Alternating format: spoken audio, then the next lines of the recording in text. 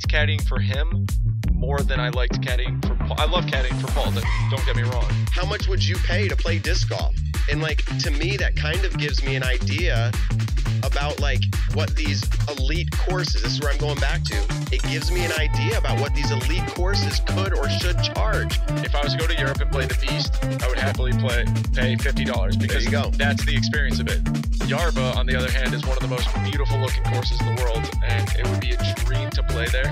If I had one opportunity, only had to play one round there, I honestly would probably pay $100 there you just go. to say I've played Yarba disc golf course. $100. Anywhere else though, I've never looked at another course and said, yeah, I would totally pay that much. For me, if I can play a free course or I can choose to play a course that's $40, I will do the $40 course every now and then. Every so often. Yep.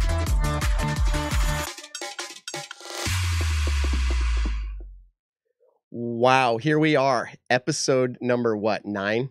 I think 9. You would feel like it was episode 13 the way this evening has been going. I was going to say, I feel like it was episode 1 with all the technical difficulties that just happened. Everyone, we are a couple minutes behind. To our listeners on podcast, they have no clue. They're like, you're just on time. I just turned it on and I'm starting to listen. But if we were to give you a list, we had to, you know, and Johnny V, where are you? Right. Yeah, no kidding. We were just about to start the show. We had everything lined up and then everything was just stalling and not working. So full restart. Skype completely froze. We Get had this. no audio. We had our guest connected to us and we were doing some tests, right? And the test was like going fine. And the next thing you know, I'm like, hey, do you see what we just showed? And he says, no. And I'm like, what? And then one thing led to another and we had to rebuild the whole show. So we're glad that you guys are here and we're glad that you guys were waiting around for us. Nick, we've got a show lined up and I just want to tease people with the topics, but then I want to get into a little bit of how you're doing. So the topics tonight are going to be talking about premier course design. Okay. We have somebody on and I believe it's probably the most important individual to have on when we're talking about that topic. His name's John Houck. And besides course design, Hall of Famer, we're going to ask a few questions about that. 2-time world champion. Let's just tease that out there. Yeah. Back to back too. Back to back. Yeah. And a former employee / very high position at the PDGA. I don't want to give it away yet because I don't 100% know exactly what it means, what he did or anything like that. Those are obviously questions for him, but yeah. We'll talk about it. So great guest. Great guest. And so that's one of the topics, and it's going to lead a lot of different conversations around premier course design. We're going to ask him, maybe just like we did to Chuck last week, about would you change hole 18 with the OB and the way it's lined out at Maple Hill?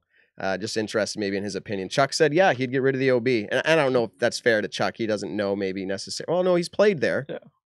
But anyways, that's a whole other conversation. Would not. And I think 99% of the comments we would get would also it's not take out the OB. Yeah, there's history there. So we're going to do Would You Rather. And people are like, don't give us the Would You Rather segment. We'd rather do the Judge of the Disc Golfer, which we've had some people reach out and say, ratchet up the comedy factor just a little bit, like just barely make fun of them.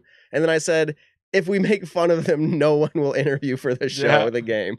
So we have some thick skin if you really want, to be judged.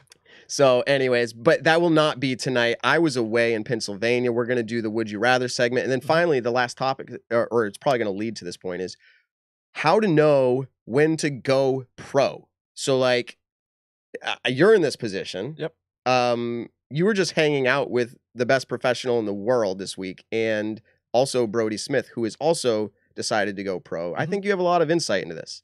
So we're going to talk about that. Yeah, I think that's going to be a super fun subject. I definitely have some pretty cool things to say about it. And yeah, I did just spend the week with Paul, Hannah, Paul's family, a bunch of our friends, Brody, and we talked an insane amount about everything disc golf related. And I think, I don't know, for the next couple of weeks, dude, we got some really good hot takes that, can happen. So, okay. So here's something I would like to do is let's go ahead. Last week we had Chuck on and we've never done this portion of like a segment before, but I'm going to give a minute for each of us to discuss our opinion of the ratings discussion last week, which there was a whole bunch of topic that we didn't get to. There was conversations we had where it kind of left us still kind of like, what's with the ratings? And I know you have some opinions on that. And I don't know if I can last. I don't know if I can do it in 1 minute. Okay, but the I will, minute yeah. the minute has started. No, Nick. but for you. For you. Go ahead. Okay. Ratings are something that's very important to disc golfers, which I wish it wasn't, because there's just too many different things there's too many different propagators that I feel as though shouldn't have that much of an impact on everything. But for the most part, ratings, in a sense, my favorite thing about the ratings is I look at a player, if he's 1,000 rated, I think, okay, that guy on paper should shoot 1 stroke better than me per round. Obviously, you can beat that person. They can beat you by more. I know that. But when you look at a lot of tournaments, like Paul's 1062 rated now, I'm 990. I got to think every single round of disc golf, Paul will beat me by 7 or more. And every single time I've been in a tournament with Paul, it has been 7 or more. 10 seconds left. Per round. So, like I said, dude, I don't know if I can do it all in a minute, but I'm going to have to. So, Matt, take it over. So that was minute number 1. So after last week, and I told you, I listened to each episode, and that was obviously a longer episode and a lot of details involved, but I did listen through it and I really tried to think critically about it.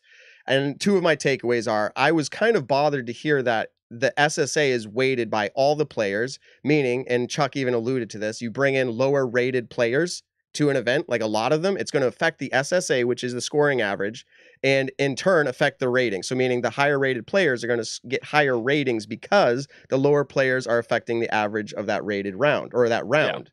So it's going to be a higher average score for that round because of the lower players. So because of that, I thought, why not do a weighted SSA, which means take the average of all the players in that division of their ratings, average, and only count like the top half average. So that way you don't have the lower weighted players affecting the SSA as much. So obviously that is, there's a whole bunch of discussion there, but that's my minute. He went over his minute. No, I count minute right now. So we'll probably talk a little bit more at the end, just a little bit more about it, because I know there's a ton of things, but I just really quick, I got a comment in our comment section from Todd. Ratings help with sandbagging, and I want to say potentially yes, but at the same time, I do think that ratings should only apply to amateurs.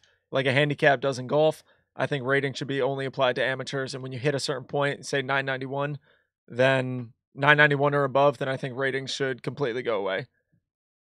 But so yeah, no, we'll get along with that, and yeah. So that was our minute talk on the ratings. So let's talk about something that's really big deal in the PDGA world right now is ratings. Yep. What happened last week that is important to ratings, Nick? 2 new records were set by the last 2 people who set their own records and broke them, like they seemingly do almost every month. Is that rating inflation the reason why Paul continues to get better and better ratings? I mean, what do you think? No, Paul's just really that good. No, yeah, he is though, and same thing with Paige. I mean, Paige went up, was it 7 or 8 points, and is now 988 rated. I'm not gonna lie, when I saw her rating, I'm like, she's really good. Yeah, exactly. And so Jeff Corns and I, he was down in Virginia with me. We were going through her events last year, just kind of thinking, okay, she needs to shoot this well to keep maintaining that really high quality of play that she's doing, and there were so many events like MVP. She had multiple 1,000 rated rounds. GMC, I'm pretty sure she had 1 or 2,000 rated rounds. D-Glow, 1,000 rated rounds. And it was just like, I'm honestly, at this point, I'm surprised that her rating isn't 990 or above yet. But hold on. And if Chuck's out there, he can comment. Yeah.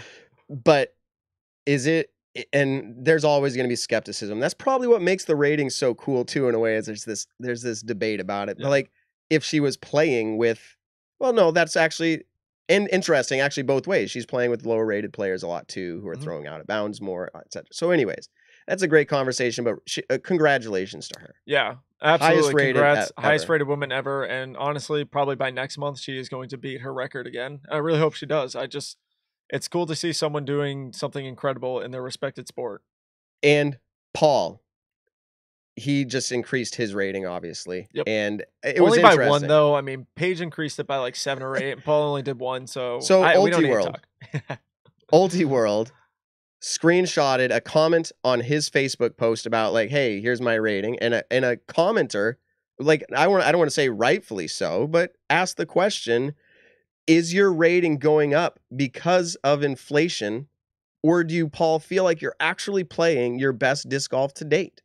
And Paul, in my opinion, kind of replied, and not tongue in cheek, but kind of a fire shot back, saying, "Hey, if everybody was affected by inflation, we'd see that going up, and I'm the only one that's going up." And I think his intention was to say, "I'm moving up most, like more. It's not inflation." But Ultiworld screenshotted that, and when I say Ultiworld, let me be clear. It's tied to Ultiworld, but it was whoever one of their editors is that did this, and more or less was like, hey, here's what Paul has to say. He doesn't think it has to do with inflations. Today they made a post that said inflation is a thing, and that's interesting because we asked Chuck last week, and he said no, inflation's not really. So anyways, interesting. It'll always be a topic out there. So without further ado, I think let's just jump right into inviting our guest on the show. His name is John Houck. Mr. Houck, how are you doing, man? Great. It's great to be with you. I told all my social media people this is my new favorite disc golf podcast. Well, thank you. You guys are awesome, and I'm thrilled to be here. Wow. Too generous. Yeah, man. How do we stay humble when people like John Houck say things like that about us? I mean, wow. I can qualify it for you if you need me to. No, do not. That was perfect. We're gonna take that soundbite and add. We're gonna take the soundbite and add it to our intro. So, so you'll be a part of our show every week. Sorry, don't take out the part where Nick says I'd pay $100 to play a great course. That needs to stay in. Absolutely. I still stand by that. If I had a chance to go play Yarva right now, I'd pay $100 to do it. Okay. I would too. Good man. Yes, and so we like to have hot takes, and we're proud of them, and people will tell us what they think about our hot takes, but that's okay. Yeah. So here you are on the show, and honestly, I'm not going to lie, when we have a guest on, I do my research, and I was very impressed / surprised at all of the accolades and accomplishments and the history. So, like, I just want to start with a few and let you maybe comment on some of them.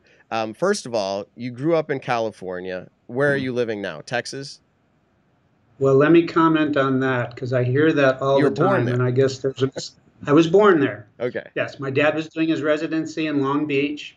I think I was about 6 weeks old when we made the drive to Buffalo, and I grew up in Buffalo. All right.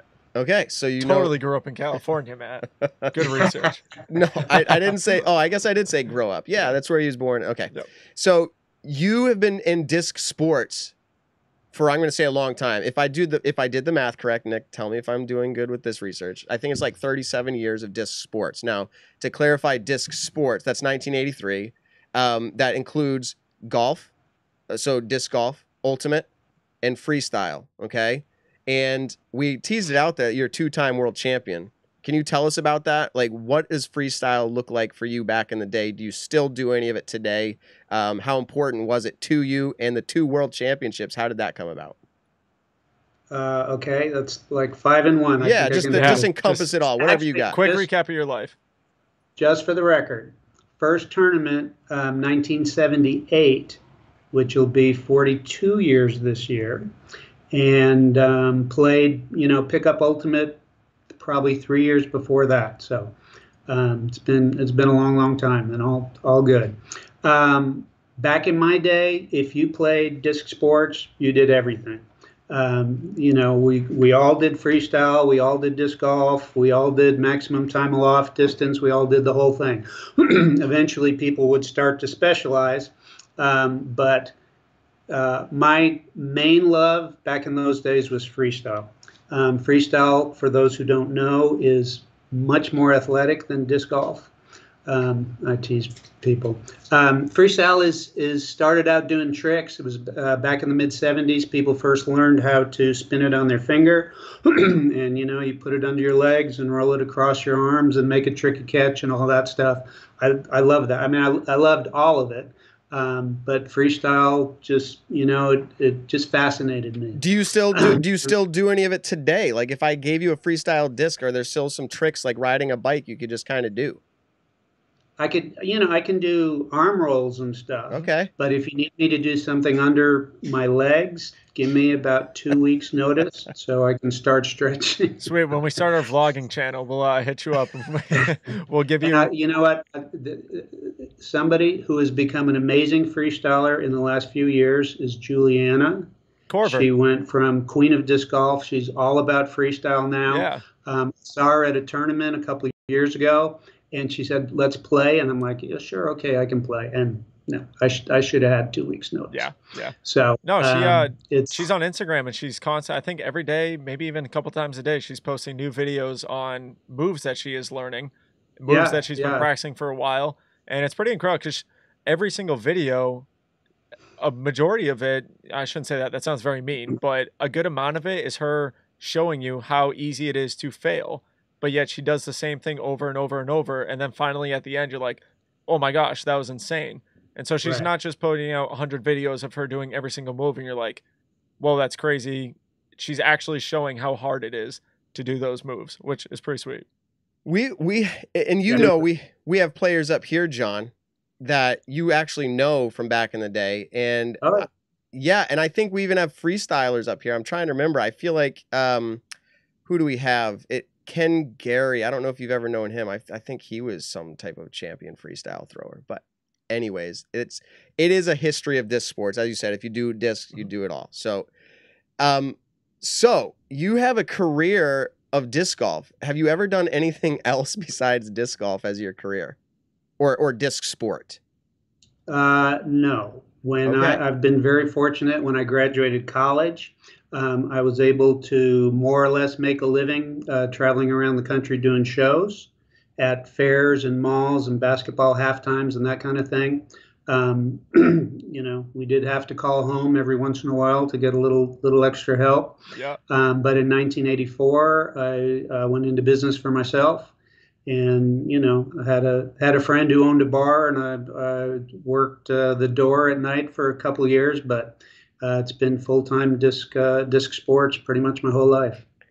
That's awesome. I want to give a quick shout out. Dave Jackson, one of the course designers for Maple Hill, just jumped in. I think he's excited to hear you as well tonight. So we're gonna try to like saturate ourselves with some of the wisdom of John Houck. So welcome everybody to the show. Can you tell us a little bit about what happened between 1994 and 1996? What was the commissioner's role for the Professional Disc Golf Association? Is that, I think commissioner, I think NFL, I think Roger Goodell, I think PDGA executive director or president. Was the commissioner equivalent of that in 1994 and 1996? Well, in some ways. Basically, it wasn't until maybe around 1990 that the PDGA actually had the payroll to do administrative things. The board made all the decisions. When you ran for the board, you would be elected as commissioner or secretary, et cetera, et cetera. So all the board positions were positions that you ran for. Today, if you make it to being a board member, and everybody needs to vote now, then once you're there, they decide who has what positions. But the board, does not typically act quickly. It's all volunteers. Of course, back in my day, we didn't even have email to communicate. So the first step was to get an administrator who, answered the phone, sent out the membership packages, that kind of thing.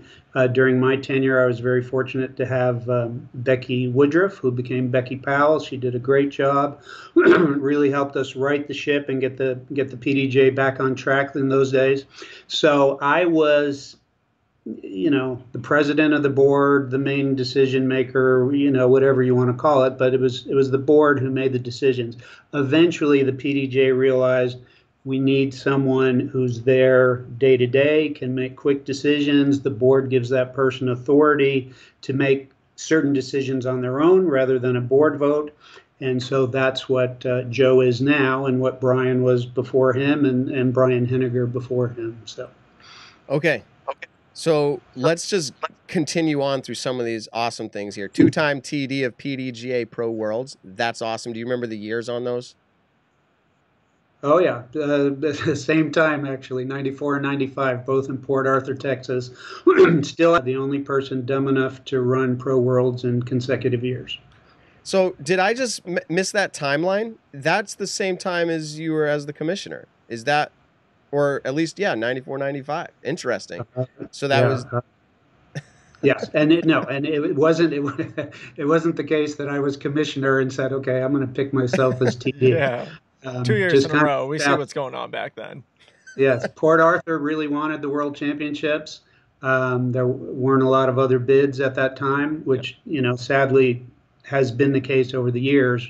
Pro Worlds is a big, hard job, and not necessarily very financially rewarding for the host. So it's hard to get a lot of good places to to bid on Pro Worlds. Anyway, it just all worked out that way. It was who won Worlds those 2 years? Ooh, that's a trivia question. Do you remember that? Well, there was one guy who was winning Pro Worlds every year at that time. That's what I figured. I just wanted to make sure before I said his name.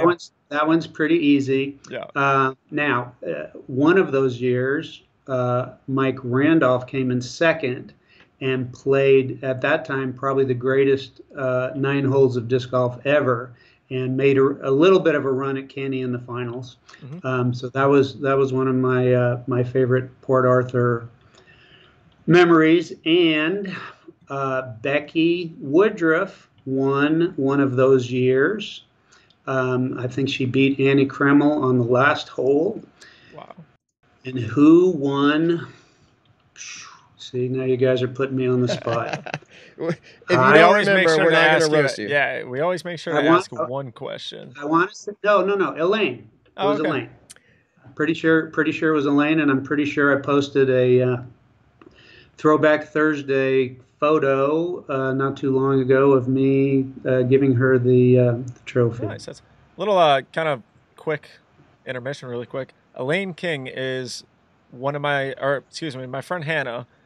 Elaine King is one of her favorite people to play, compete, play disc golf and everything like that. And I'm pretty sure they just played a practice round. They're having a tournament down in Virginia this upcoming weekend.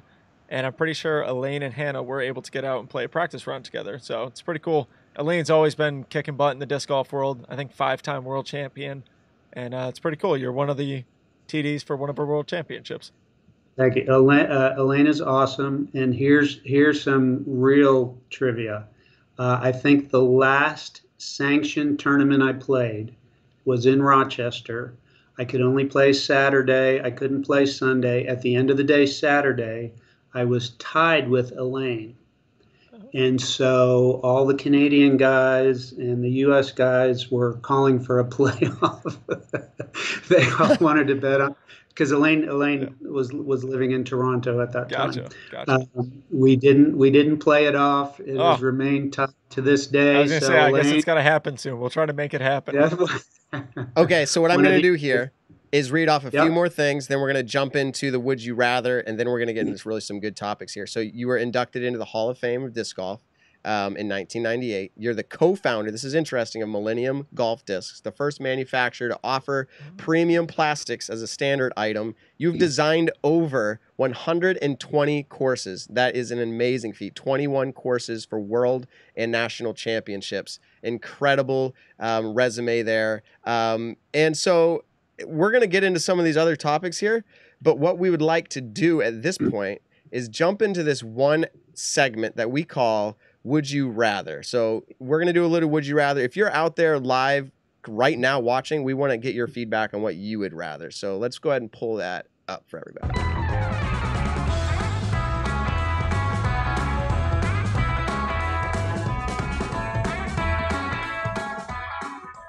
Okay, so would you rather? Nick, we've got some would you rathers here. I'm looking at my phone at the questions right now. All right, go ahead. Give us the first would you rather. Okay.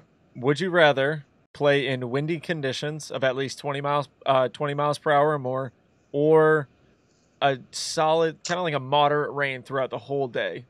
Oh, Not just man. a drizzle, but like a decent amount of rain throughout the whole day. The whole round. So, yeah, man, you've played in both elements, right? Rain and wind. For me, immediately, I'm going to say wind. Almost like hands down, immediately give me 20 miles an hour wind. I personally, that's my kryptonite to throw with rain. So for me, and keeping things dry, it seems just miserable. Wind is miserable for a different reason. Like you feel like shots get thrown, you're like, I threw a good shot or whatever, but like I still don't care. For me, it's wind. What's it for you, Nick? I gotta go with rain, to be honest, because with wind, it's predictable, but at the same time, it can be very unpredictable.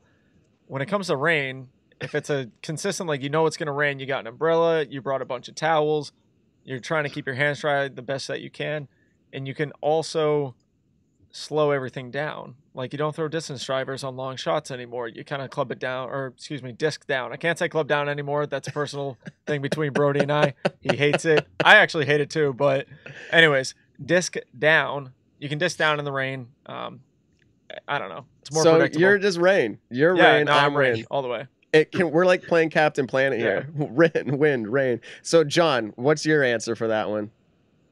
I would have to say, since my thing as a player, I mean, I was never big distance. I was never great putter. Approaches were always the best part of my game. So if it was weather conditions where, just being able to grind it out, play safe, get your pars, that usually worked out well for me. So I would say ideal for me is 20-mile-an-hour winds with rain. Nice. Equalize the playing field. We down, where I was this last weekend down in Virginia, we were watching this disc golf compilation video of like funny edits and stuff that happens out on the disc golf course. And one of the videos was from Smashbox, and I think it was Derek Billings. He's playing in Vegas. He's shooting on a hole that's going, the basket's on a mound, and I think he takes over a 12 on it because every single time he putts or throws, the wind just absolutely grabs it. It's very funny to watch. It's pretty heartbreaking at the same time, but that makes me want to just play in a torrential downpour rather than wind. So if we had caddies, maybe my mind changes a little bit because I can stay dry. But in general, if it's not more than 20 miles an hour, I'm going with the wind. So, all right, I've got one for you. You ready, Nick? You've actually had a little experience with this in some ways, okay? You've played actually on a live card, like with live coverage, okay? So here's the would you rather. Would you rather play live on a final round lead card, but fall apart shooting the worst round of the tournament in that field, that division, okay? Or shoot the hot round, putting you in the top 20 as your finish? So I have zero experience with that, but my answer would be I'm going out in a blaze of glory. Like, put me on the coverage and I'll shoot the worst round and people will just be cringing. But as far as marketing goes, people will be very interested in how I finish out the season. I don't know. What do you got, Nick? Honestly, this tough. It's not though, because I would take a top 20 finish, shooting the hot round and everything like that. Because I don't know, I've been in some YouTube videos. But how did you get on the lead card for the live coverage though? Like you had to have shot well. Yeah, but then for the potential thousands of people to watch me absolutely shoot the worst round of my life, no, I'm all right. I was in a YouTube video this last week, one of the foundation ones, and everyone is just hot take here. Everyone's just a keyboard warrior online, and some of the comments to me, to Hunter, just in general, like, no, I don't need that in front of thousands of people shooting my worst round ever. Absolutely not. No, I'm taking that top 20 finish, shooting the best round of the tournament. And that's not a bad answer. No, I've never been on live, and you have, so that you're just like, I don't need that again. Yeah. By the way, when you played live, when I played live, how'd it go? I shot +5, which back then Maple Golds was really hard for me. Now it's just kind of hard. It's still pretty hard. But no, just kind of hard. Back then I shot a +5, and luckily, it's one of my home tournaments. All of my friends were super supportive. Obviously, my family super supportive, so I didn't really get that much crap for it. But it's not anything to brag about, like, oh yeah, dude, I shot over par on live coverage. That was sick. You did excellent. You did good. I talk about it with Terry all the time. There were players who we've seen play live that were local like the feature card, Yeah. who did fall apart. So good job to you. No, John, in all of your years, media is a very big progression and change to the sport. So they didn't have live coverage back then, but they did have video coverage. So would you rather play lead card? That's the question. What do you choose? Well, the good news is that when there was video coverage back in the day, I was usually the one doing the announcing. Okay. I have been on a lead card where I didn't shoot the worst round ever, but on the last hole, this was a course behind a hotel in San Antonio. The last hole was right by the swimming pool. Pretty much everybody else was already done. They were standing around watching, and I literally missed a 6-inch putt. I just like picked up the disc and it fell out of my hand before I could get it in the basket. So there's no video record of that, thankfully. Kind of wish there was. Someone find it, please. No.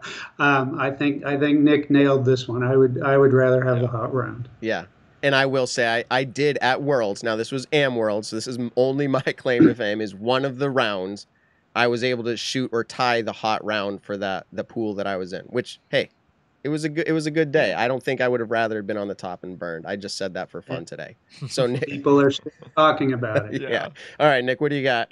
All right, next one. Play a tournament round in 100 degrees plus or temperatures below freezing, say 10 degrees or lower, which is actually really funny because someone had just asked that question. Would you rather play in snow or 90-degree heat and humidity? So with that same concept in mind, yeah, just as a standard, 100 degrees or related close, okay? Real feel 100 degrees. Or would you rather play in 10 degrees? Yeah. Let's go John first. All right, John, what do you think? Hot, or like 10 degrees? I'll take the hot round. Okay. No problem. Yeah. I've played freestyle tournaments in 100 degrees, and it's not ideal, but in Texas, it's just part of living. So quick not a big deal. Quick sidebar there. You just mentioned like you did freestyle in Texas or wherever it was in the hot heat. Do you think freestyle is as athletic or more than disc golf, or do you think it's just not easy to relate? He jokingly said it earlier. In case I wasn't clear, freestyle is far more athletic than disc golf. Yeah. So you played that in the heat. No comparison. Okay. Yeah. So, Nick, what do you say? Yeah. No, sorry. I'm just laughing with John. No, I'm 100-degree heat all day, every day. I hate playing in the cold. The only reason I do it is because Team Challenge is one of my favorite things to do, which is our winter league here in New England. And that's about the only time that I willingly go out and play in sub-freezing weathers. No, I hate playing in 4 layers. I'd rather play in a tank top or, Man, it's such a tough question because the layers in the cold, obviously, I can get warm with the layers, but it prevents your throwing motions and like the ease there. But the heat is just like exhausting. I'd rather be exhausted than have my hands swollen because of how cold it is. Okay, it depends. Can we ask this criteria? Is this competition or is this casual play? Same thing. No. I'm taking the hot weather. Casual play, I'm going freezing cold because I can actually get more comfortable. But the heat competition, I would do competition because I feel like I could throw better, but it would be exhausting. So that's my answer. Yeah. But see, John, I was born and raised up here, west of Boston. Yeah, exactly. Yeah. I get it. Same here, but no judgment. No judgment. 1,000,000% playing in the heat. Okay. Go ahead, Matt, with the last one. All right, this is the last Would You Rather before we get into some really cool talk about course designs here. Maybe we can all learn something to become a better course designer. All right, would you rather, and this is actually leading us into that topic, would you rather play a 12,000-foot course? Now, that's obviously, I don't know what the longest courses are today, but that's got to be it. 12,000 foot, or play a par 2 course where all the holes are 150 feet or less.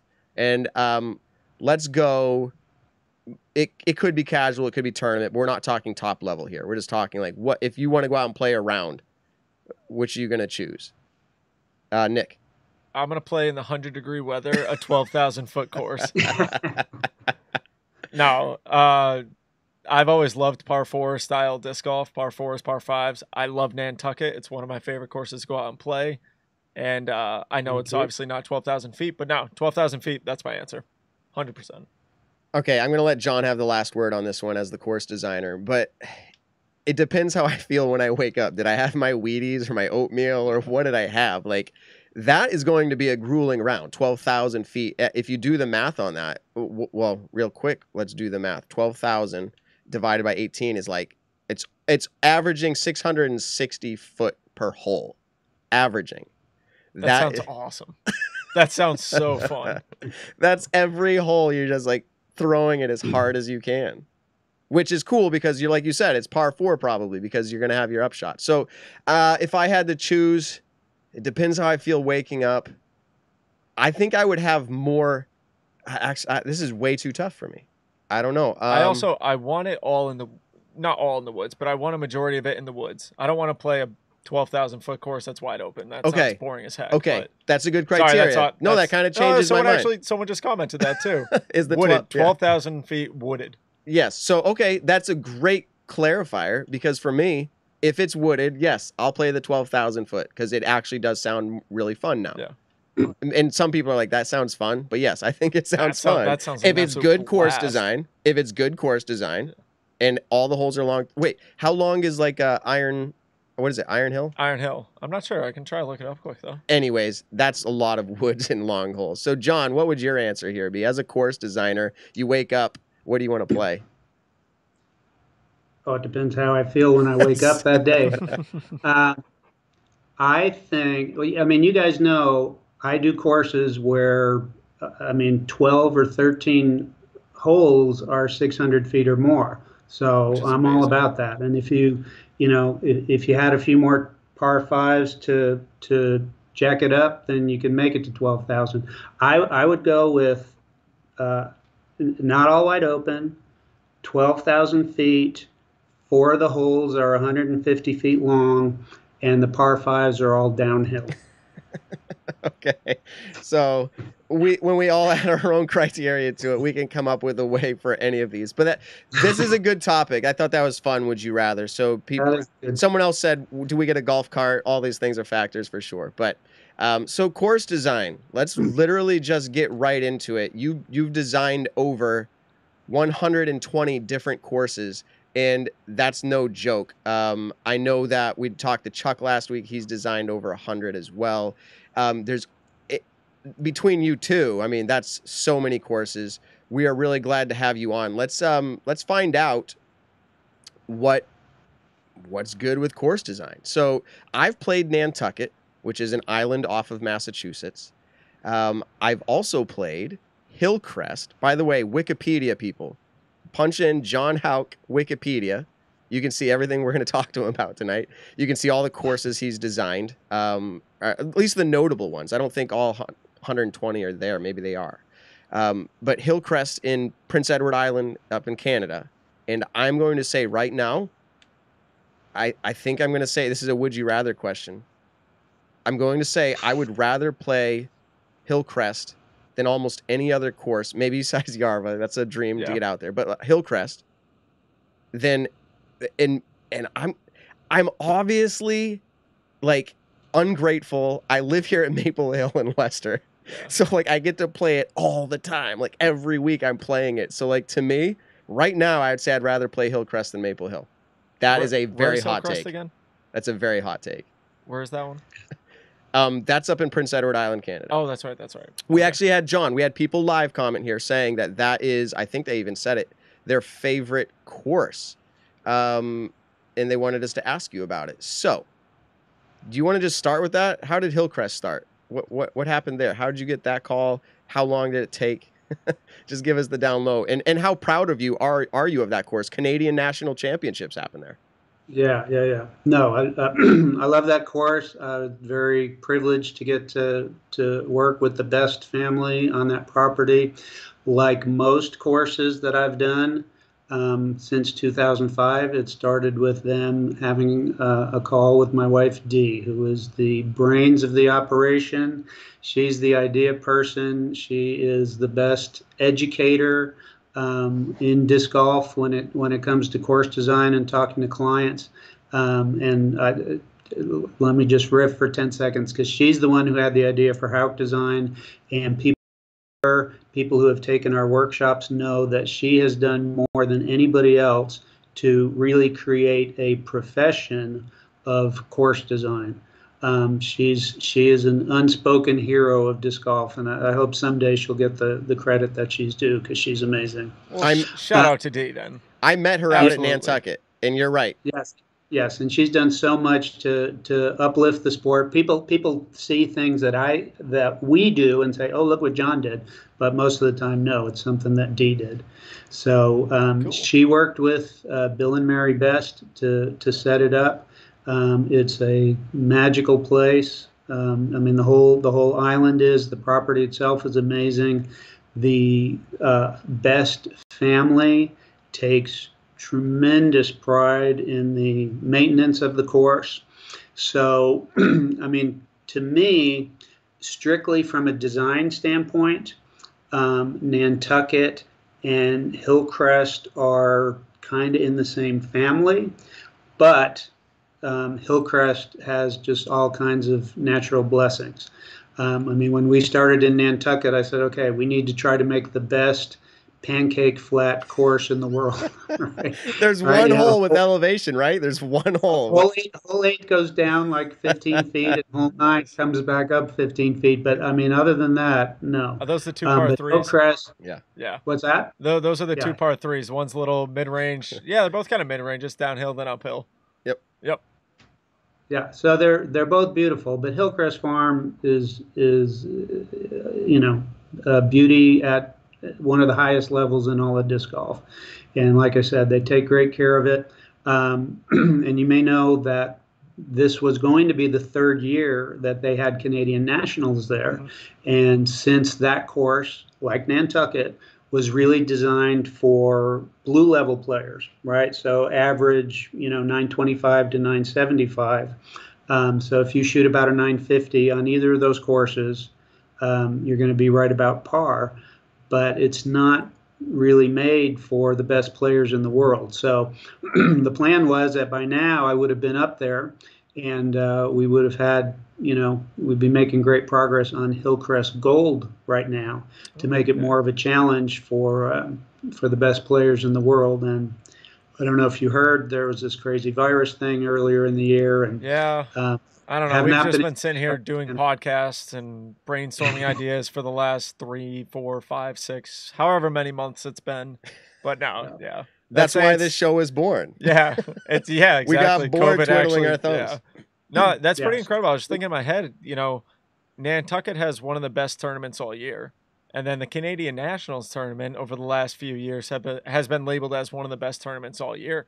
And a lot of pros choose whether to, are you making the trek up to the Canadians, or are you staying down here, going to the island and playing the Nantucket Open? It's pretty cool that you design both of those courses. You're even designing Prince Edward Island's course, Hillcrest, to be even harder, to make it more challenging, and probably is going to be, pros are going to love it. That's great. Well, we hope. And the thing, the truth is, it's hard for me to watch the best players in the world on courses that are designed for basically 950 players. Let's talk about that. Let's talk about that, because you've mentioned it twice now. Let's talk about when you design a course. I hate ratings talk. No, we're not going to talk ratings. Ratings are an average. Ratings are an average. And Chuck, Nick's joking. He doesn't hate ratings talk. Chuck's in here. So listen, when this is the inception of disc golf design, a client or a park or whoever it is, however you want to refer to them, reaches out to you, and their initial contact is, "Hey, I want a disc golf course." Your first question that you ask, obviously you probably have, forms and all this, but more or less the first question is like, what are we creating this for, right? I mean, is that where you start? Well, yes. And like I said, that conversation is typically one that they're having with Dee, because she's, like I said, she's so good at helping understand what they want and helping them understand what we do. So yes, and every once in a while somebody will say, I want the hardest course in the world, or I want it to be gold. And it doesn't make sense to make a course that's day to day, all the time gold, right? That's going to challenge the best players in the world, unless you have other configurations that are going to be good for everybody else. So, for example, we want to take Hillcrest and make a Hillcrest Gold. Harmony Bends has a gold version, and it's in Strawn Park, so we call that turning Strawn into gold. And last year at the Mid-America Open, Emerson Keith, who was at that time just starting a run of just burning it up and was about to take the lead at Worlds, he shot a course record 8 under, which was rated 1051. Over 3 rounds, he averaged 21 under. And I think other than one 20-foot putt, he went bogey free. So I'm not crazy about the fact that he was able to go pretty much bogey free. Yeah. But the fact that, averaging 7 under is enough to win a tournament like that. That tells me that we're in the right area where we have. I had a conversation, a brief conversation with Paul and Simon on hole 16 at Nantucket, which, if I remember correctly, is where I talked to you for the first time, Matt. I think you were waiting to tee off on hole 16, right? The benches are there. Crazy, you can people remember get to watch. You were just talking about that at the beginning of the show. Your memory. Do people comment on that? Because, and I'm sorry to interrupt midstream there, but do people comment on your ability to remember names and places like that? Because to me, that's more on the difficult side. And you were able to, before I introduced myself recently to get this interview, you remembered me from Nantucket. And that's impressive to me. Well, let's give some of the credit to you because you're an impressive guy. The thing that stuck with me, other than the fact, he's got a beard, I like that. He's a good-looking guy. Kids disc golf, I thought was great. So that made a real impression on me. And so, at the same time, forgive me, Nick, if I met you at the same time and I didn't. No. So Matt was asking, he's like, "Have you ever met John?" And I was like, "So I played the Nantucket Open, I think, back in 2017, and I think you may have been talking to Paul, and I think I brushed by in conversation, but we've never formally introduced." That's you? Yeah. We'll go with that one. Yeah. No, I don't think we've ever formally been introduced with each other. So during pandemic, what better way to do that than on a podcast? Okay, so we interrupted you. Hole 16. So we're going back, hole 16. Yeah, fist bump. So you saw Simon 16, there. Right. So Paul and Simon were waiting to tee off. And I said, guys, I just want you to know it's so hard for me to watch you play these 600-foot par fours, because they're not designed for you in this particular venue. We don't have the opportunity to make it longer. And Paul said, and I think I'm pretty close here. Paul said, I think this course is just about perfect for the women. I will back that up because I actually was there for that conversation. That is almost a direct quote. You're right. That's literally perfect. FPO perfect. Yeah. Right, and because it's it's meant to challenge people around 950, and that's not a rating thing. That's just a convenient number we use to describe that skill level. Yeah. And anyway, then the kicker is, well, Simon says, I don't know, I kind of like it. Yeah. he's trying to go over the top of everything and deuce these 600-foot holes. So right, it feels good to eagle a hole. So you start with a player in mind when you create a course, and the majority of your courses, that might be hard to specify for you, but the majority of your courses, are they probably focused on that skill level? Are you looking at the amateur level, like 950, 930? Like, is that typically your course design standard? Well, again, it depends on the client, because I've done a bunch of 9-hole courses where all the holes are, average 200 feet. And it just depends on what the property is like, what the playing population is like, what their goals are like. But, most of the people who come to us want to have something that's going to bring people into town, something that they can consider a feather in their cap, something their town can be proud of. But as much as possible, we want every course to be as playable as possible for every skill level. So if you look at the red tees at Nantucket, where the par threes are 200 feet and the par fours are 400 feet. So if somebody's just getting started, as soon as they can throw 200 feet accurately, they're going to be able to score on that course. I saw a great post somewhere by a guy who said, I went to play Harmony Bends in Columbia, Missouri, and I ran into a local who said this is the only course he's ever played. Right, and it's the same thing with the red tees there. Yeah. It's a huge park and a huge course, but the red tees, 200 feet on the par threes, 400 feet on the par fours, and about 600 feet on the par fives. So it especially if somebody's coming into the game without any preconceptions, as you would have in golf, right? I mean, golf, the courses are all, total length within a certain range, par within a certain range. Fairway widths tend to be within a certain range. And in disc golf, I mean, you never know what you're going to get. Yeah. So for somebody who's never played before, and that person goes out to Harmony Bends and is playing these 200-foot holes, 400-foot par fours, they don't necessarily consider it a big deal. Do you think it's important when you're creating a course? Now, this is for all the other aspiring course designers out there. Do you think it's important to create a shorter alternative to the original course design, is how I'm thinking of saying it? So like you said, Nantucket, you created a course and then you created a shorter course on that same layout. Because I feel like when you're designing a course, you're designing it for a specific range, but you might be missing out on, I don't want to say a demographic, but a skill level of player, a new family that wants to come out. Are you trying to capture as much as you can? So is it easy to create just the second, or you think that, no, one's fine, or is it just limited literally based off of time and money? Well, I mean, time and money are always a factor, but you want that family to be able to come out and play. In almost every case, I don't think I know of any course where they said, well, we don't want anybody who's never played before, right? We only want to cater to experienced players. So, and I will say, because I got to give credit where credit is due. Dee has created something called micro disc golf courses, which are they're not putter courses, they're not recreational courses. She's already put them in, I think, 5 or 6 states, and they're just getting a huge response. But some holes may only be 30 feet long, and there's rarely a hole longer than 200 feet.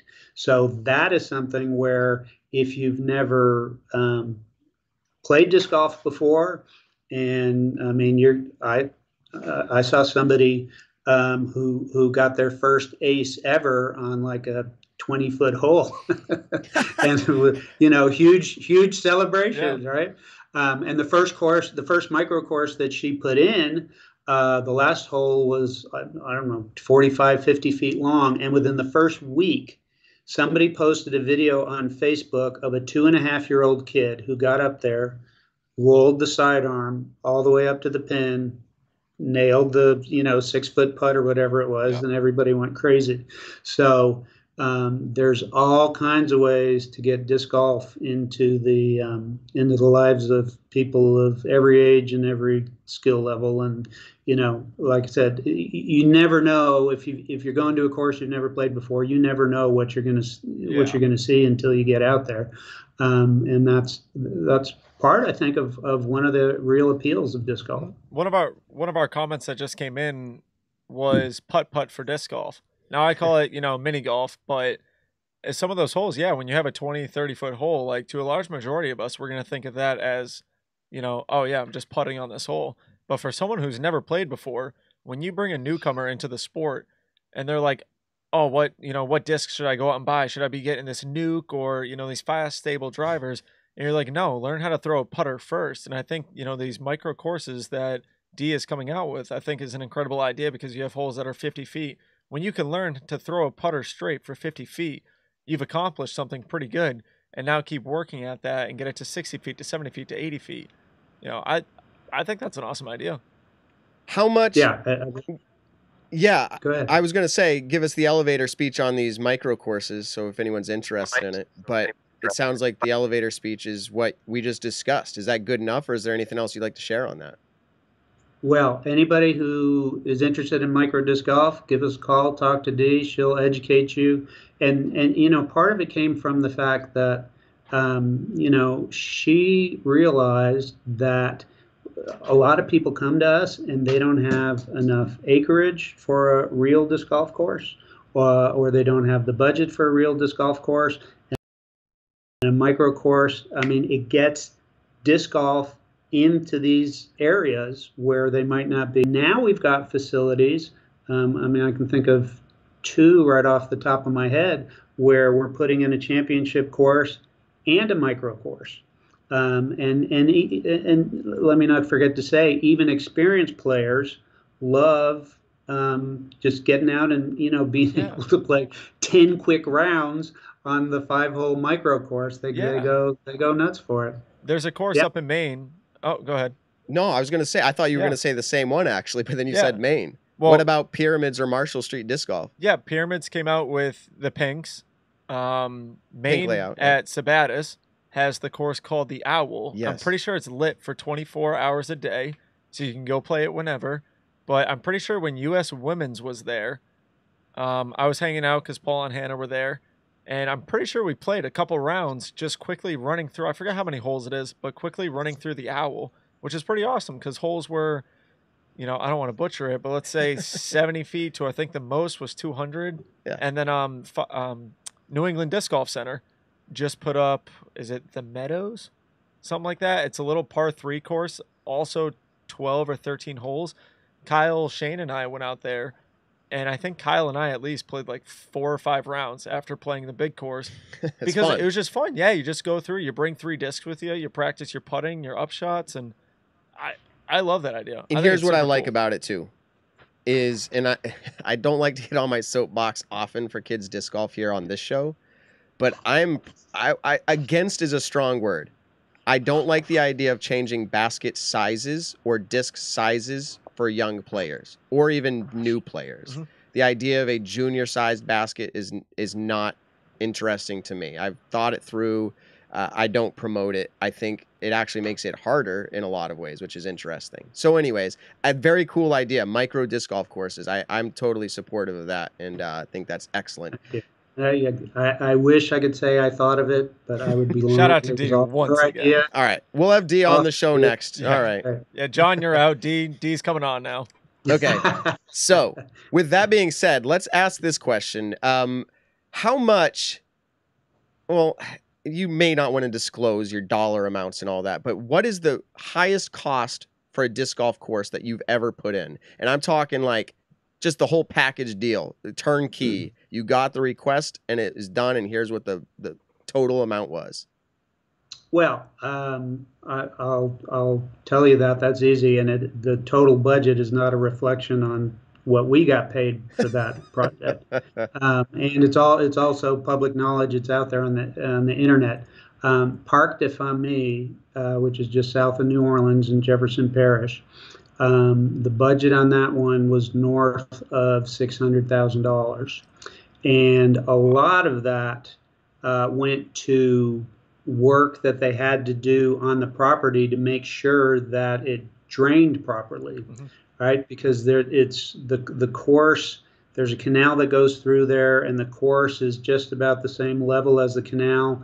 That course is just about as flat as Nantucket is. So for them to be able to find ways that course would not hold water every time it rained, that was a big deal. So a lot of that went to engineering. Now, that being said, they also did a great job clearing it. There was a lot of clearing involved, but it's another example of how disc golf can fit into an area that's not really appropriate for anything else. I mean, you wouldn't put soccer fields there or ball fields or some other thing. And it was a lot of money, but they wound up with a beautiful course. By the way, and part of it also was, one of the drainage issues was every fairway they put 6 to 8 inches of sand. I mean, coast to coast, 20-foot wide fairways, 50-foot wide fairways. It's all 6 to 8 inches above everything that's around it. And then once they were done, they put grass seed in, and man, when that seed first came up and everything was brand new, I have never seen a disc golf course that looked more like a ball golf course than that was. Wow. Absolutely beautiful. That's pretty awesome. So, yep. Yeah, next time, that's really cool to think of. Where does in that situation? This is a course design question. In that situation, where does the majority of the budget go to? In that one, it sounds like the landscaping. But maybe you can just speak in a general sense. If you're going to design a course, I know they're all different, but if you're going to design a course, where does the majority of a budget go to? Depends on the property. If it's wooded, most of the budget's going to go to clearing. You know, the type of fairways that I would consider world class are wider than most courses you're going to see in the woods. They're going to have more options than what you see in the woods. And that all is a lot of work. But every project, you know, depends on what kind of resources are available, as well as what they're looking to do. You know, if it's a parks department and they have, you know, their own crews in-house, and so that's not as much of a big ticket item as a private facility where they're having to bring in a contractor or that kind of thing.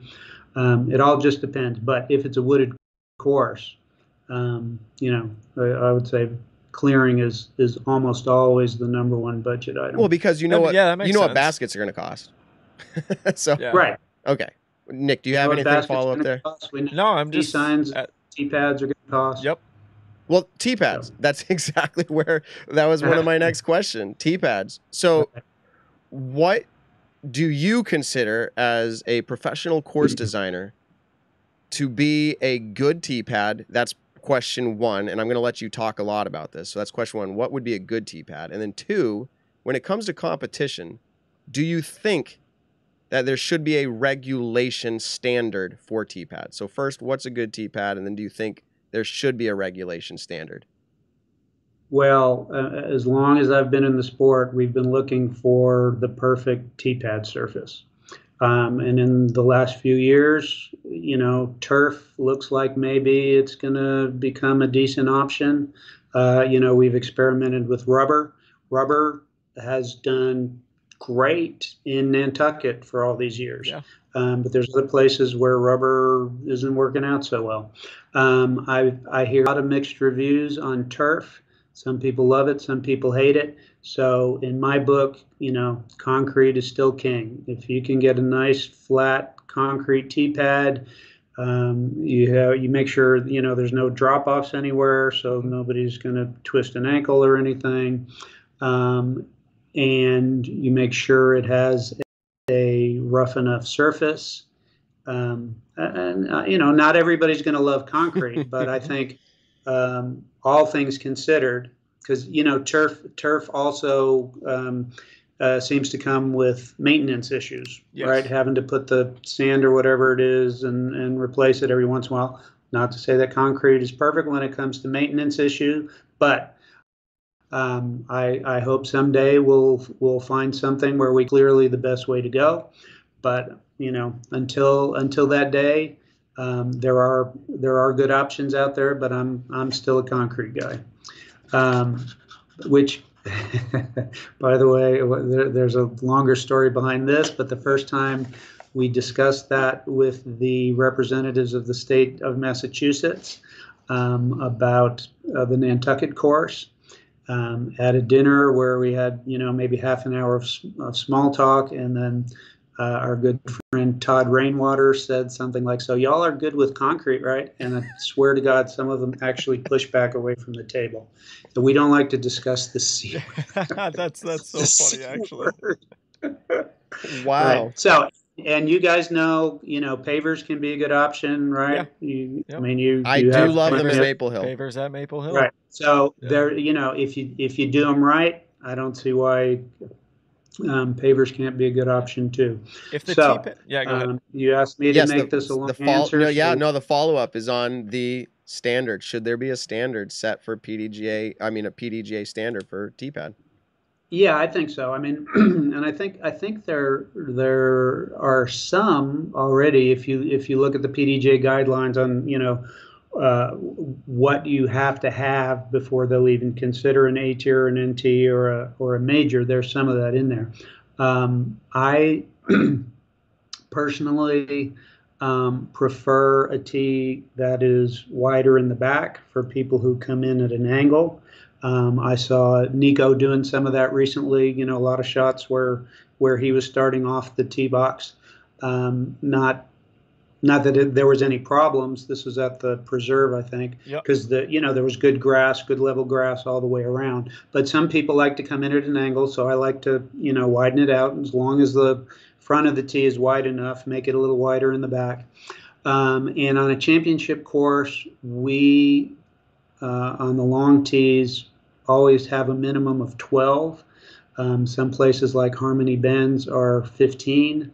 I think Agape, which is the course that should open in Pennsylvania later this year, I think they're going to be 15. And, some people, 30 feet wouldn't be long enough. But, players appreciate. Who comes to mind? Comes to mind? James Conrad. James Conrad. So real quick, Bill Newman. I know you know the man. He just commented on here a little while ago. Said, "What's up, Johnny Hot?" So is that a nickname you've had? Johnny Hot? That is one of them. Hi, Bill. I'm going to say it. I know it'll probably ruin his career, but Bill and I have been good friends since I think 1980, when I first met him at the Massachusetts Overall Championships, and he's done a lot for disc golf. And Hot was probably the greatest superlative in the freestyle world back in those days. Probably by the mid 80s, it was heinous or Hain. But yeah, so hot was the word back then, and Johnny Hot was a term of endearment and respect. So that is thank awesome. you, Mr. Newman. for the back-to-back world champion. Yeah.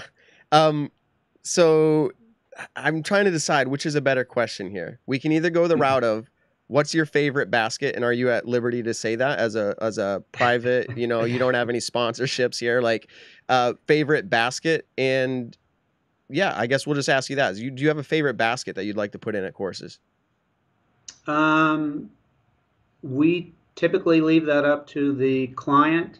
There are a lot of great baskets out there. We've done a lot of courses lately with the Mach X that I know a lot of people just love.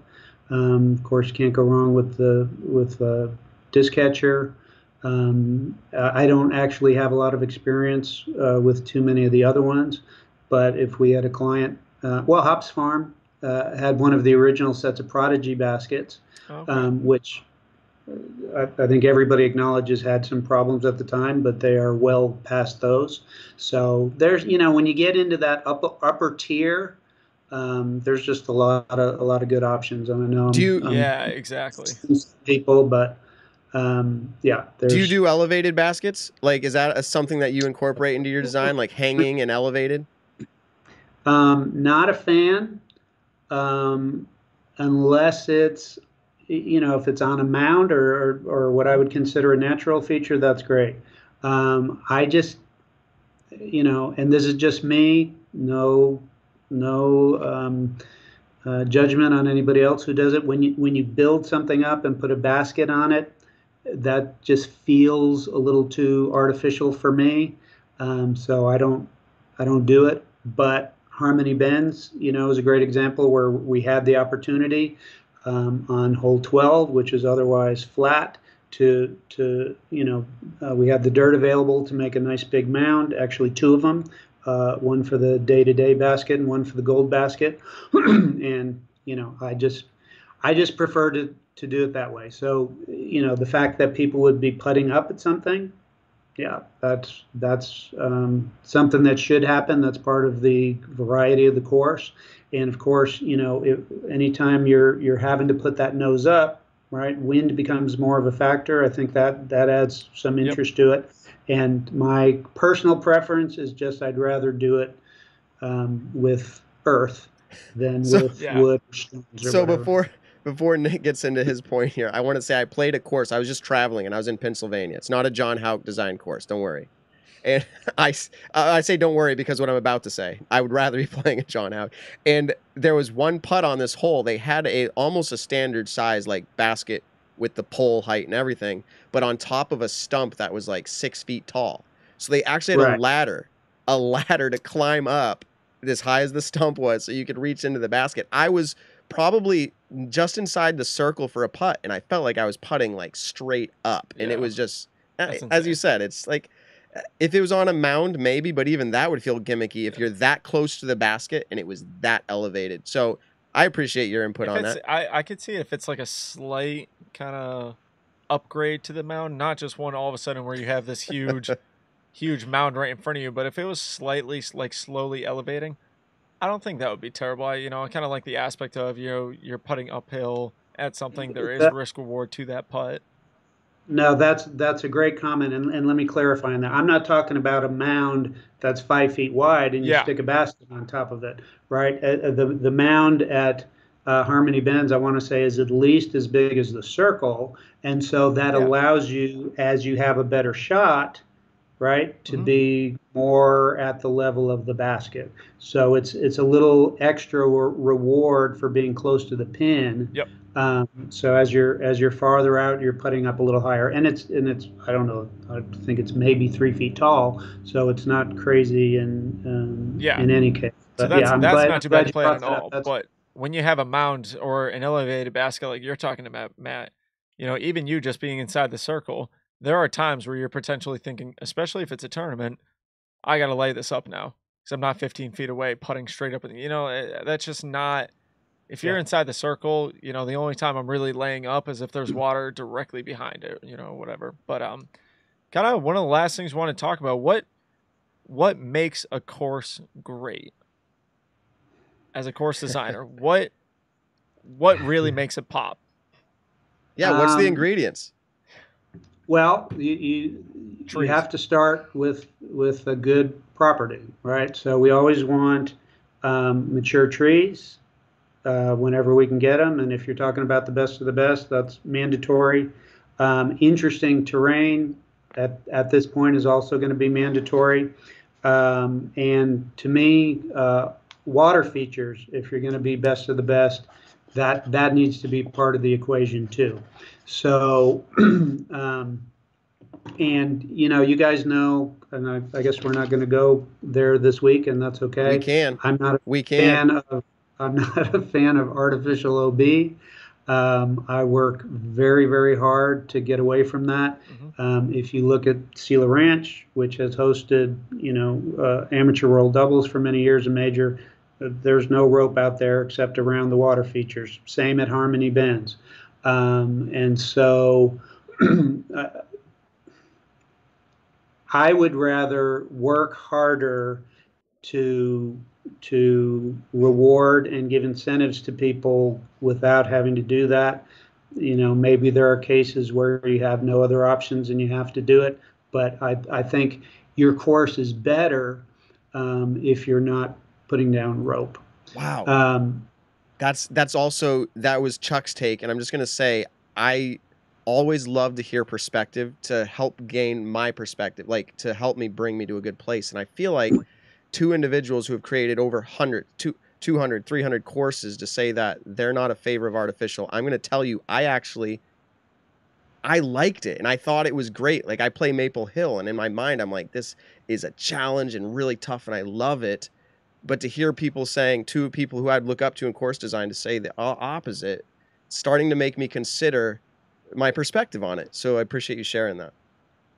Okay, well, good. That's a good start, and I'm sure. Have you played Maple Hill? I took a tour of Maple Hill. We were in the area, didn't have time for a round, and Dee sat in the front of the Easy Go, and I stood on the back. And I think it was Tom who took us around. He was very generous. Steve wasn't there that day. But no, obviously there's a lot to love about Maple Hill, and I don't want to not discuss Maple Hill, but let me finish the original question if I can. So, you have to have a great property. You have to have great development, which is, the people who you got to clear it right. I'll never forget the day that they had just finished removing the last stump from Nantucket, and players were going, there isn't a single stump on this course. I mean, how often does that happen? Yeah, no kidding. So that's, and you go to Harmony Bends, and there are these retaining walls on hillsides that create landing areas and tees and greens, and so that kind of stuff goes a long way. And then as far as the design, to me, giving the players options so that there is strategy involved, so that it doesn't play the same way all the time. Bringing more thinking into the game. That's a big part of what I think makes a great course. It takes a lot more work, especially in the woods, but that's where I'd like to see us get as much as possible. And giving people the opportunity to recover when they make a mistake. Now, you have some of the most unforgiving rough in the disc golf world in Nantucket. That's just part of the deal. I walked away not be too open. I walked away with poison ivy and like some scratches, Yeah. but I never leave. You can easily lose a disc. Yes, and you lose a disc, but you're coming back next year or whatever for the big tournament. Exactly. But I never leave with I always leave going, that was awesome. The tournament and the course.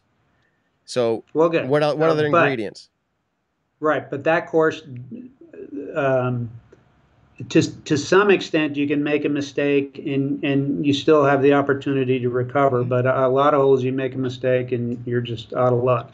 So I think it's important to be able to make it so that if somebody's a little bit off the fairway, they can still make a great shot and get back in, right? That happens in golf, right? They have a short cut and then a little longer cut. They have sand traps, and if you get yourself in trouble, you have the opportunity to make a great shot and still save your birdie or save your par. And we need more of that. Yeah. So to be honest with you, I have a vision that I'm hoping to get to in the next year or two. Of a course that takes all the best features from Sela Ranch and Harmony Bends and Hillcrest Farm and Frost Valley, which doesn't get much attention, but I think is also in that category, and Agape, which I think will be in that category, and Hickory Cabins in Kentucky, which will be in that, and to have the resources, and this is where I don't expect it to be $100 a round, so don't worry about that, Nick. Hey, but it might be. If it's that beautiful, I'll pay it. I'll pay it one time. Well, one time. Special one time. Yeah. Okay. Well, special rate just for you. Awesome. But it would be more expensive to create than most courses out there. It would have to cost more than most courses out there, and maybe it's $100 for the weekend, not $100 a round. But I think you can take the best of all those courses and then ramp them up another notch. I mean, that's the vision that I have now, and that's where I want to get to now. and then actually I have a vision for what comes beyond that, the next step. So I think there's there's a lot of great courses out there. I think we can do better. I think we're going to do better, and it's almost unlimited what we will be able to do with disc golf once we have more access to great land, which is happening more and more, yeah. And more access to bigger budgets to make it happen. And like I said, there are a lot of design things that I've wanted to do. Some things for 20 years that I haven't had the opportunity to do until the last few years. But there are other things that I'm still waiting for the opportunity to do. So I think the future is pretty exciting. Yeah. It's crazy to think, one of the most world-renowned course designers is on the podcast right now, Matt. And, I'm kind of getting like goosebumps thinking about a course that potentially would be $100 for the weekend. And I say that because we're almost at that spot. We've talked about it for weeks on weeks is, when is disc golf going to hit that next step? And in ball golf, the courses are super expensive. You know, it's $60 to play one round or $100 to play a round. And that's on the cheaper side from what I heard. And I don't really know golf, but I was talking with Brody about it. And I was like, yeah, hey, Kettlebrook's right down the road from my house. It was $60 to play there around assignment. And he was like, $60 and it's a nice course? Holy cow. And I'm like, shoot, that seemed expensive to me. But imagine, you know, going to a disc golf course where it's so incredibly awesome, all the ideas that John is talking about, and it's $60. Do and any people, of you, you know, like, I'm just like, shoot, sign me up. Come on, let's go. Let's get that course going. I'm ready to play it. But quick, right. So one of the great things about disc golf, and one of the reasons it's grown as much as it has, is because it's almost always free. yeah. So Exactly. and anytime we start having this conversation, there are people who are going to go, no. But I don't think free courses are ever going to go away. Nope. Certainly not in our lifetime. So those will always be there. And it's just like anything else. We tend to think of disc golf as being in its own little bubble. Yeah. Where the realities of the rest of the world don't apply. But any other part of life, you want a better car, you want a better golf course, whatever it is, it takes money to make it, and so you're going to have to pay a little more. We don't want to exclude anybody, and you know, in my mind, the $100 a weekend course costs a lot less than that for people who live locally and play all the time. Yeah.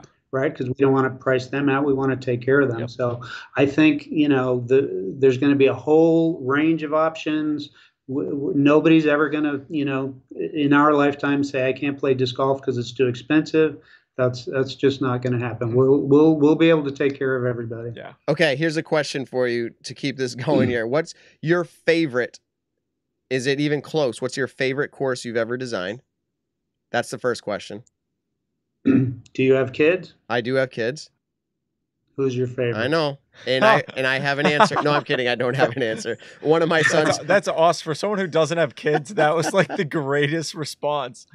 I could have just heard that. Yeah. Okay, so then can I say, so you're saying you can't pick even a top 3? I could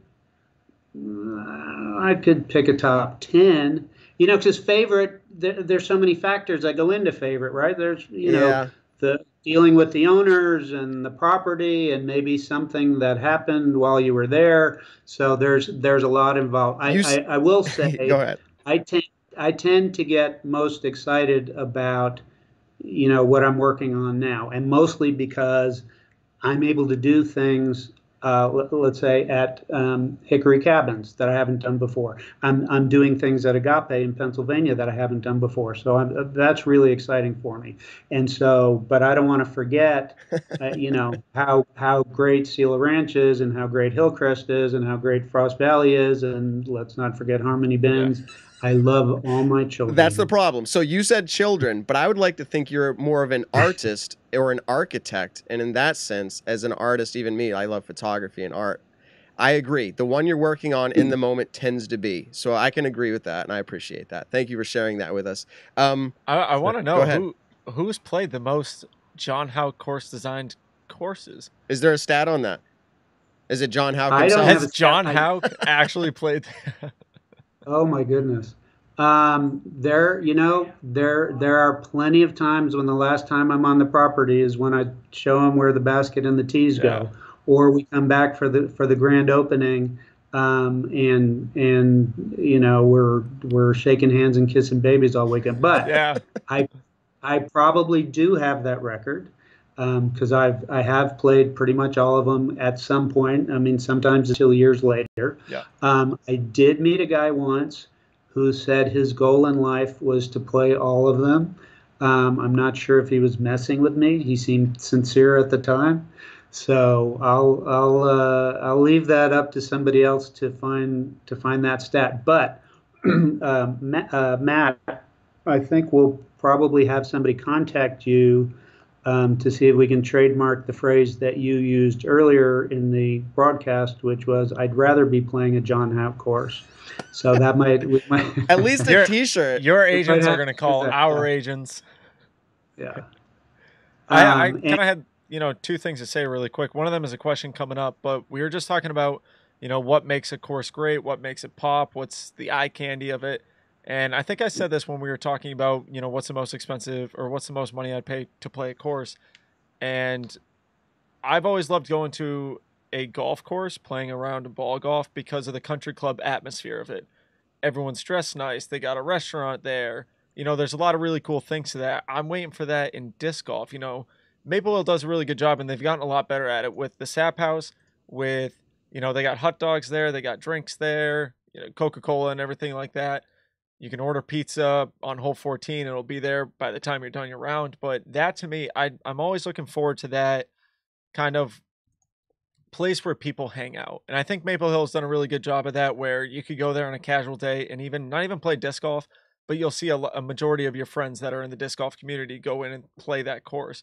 What's that good hangout spot? And I think that's one thing that I think makes a course great. I think that's a really good point. And you see some of that at Sela. Mm-hmm. You're going to see some of that at Agape and some of that at Hickory Cabins.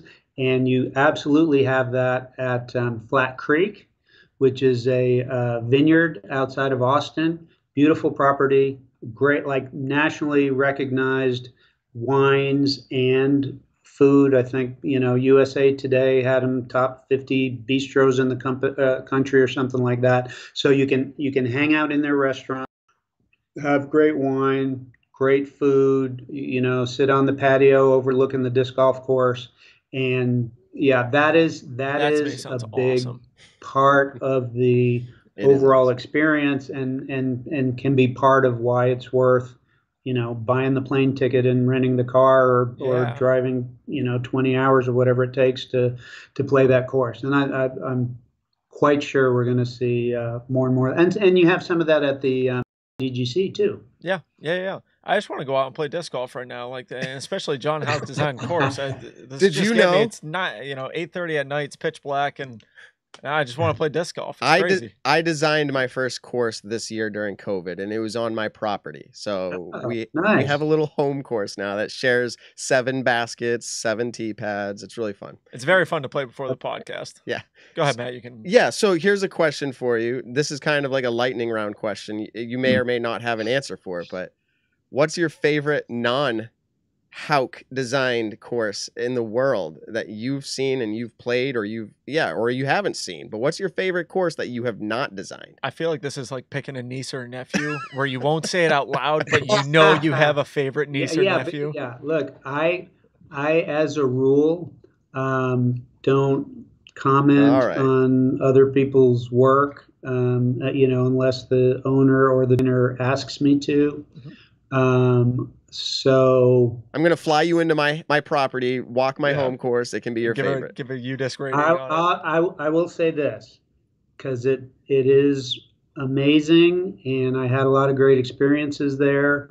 When I was designing the Hobbs Farm in Carrollton, Georgia, pretty much whenever I was there, a very wonderful gentleman named Kelly Leggett allowed me to stay at his venue, Flyboy Aviation. He's a great guy. His dad's a great guy. His dad is in love with my wife. She's cooked several great meals for him, and he said, "You can stay here anytime you want." So I'm not going to say this is the only one, but huge props to Flyboy Aviation. Is that where they did the Prodigy promo when Prodigy first announced their team back in like 2013? I feel like Flyboy Aviation sounds like where they did all their promo stuff, and it's in Georgia. You said, right? Yeah. That was basically their home course. Gotcha. Not quite exactly their home base, but Phil Arthur lives nearby. Okay. Martin Young lives nearby. And Kelly's cool. Kelly's a great guy. It's a shame that course can't be open all the time for people to go play it, but it is all through their neighborhood, and not all the neighbors want disc golfers coming through there all the time. So, but it's a great place, and great Prodigy, right there.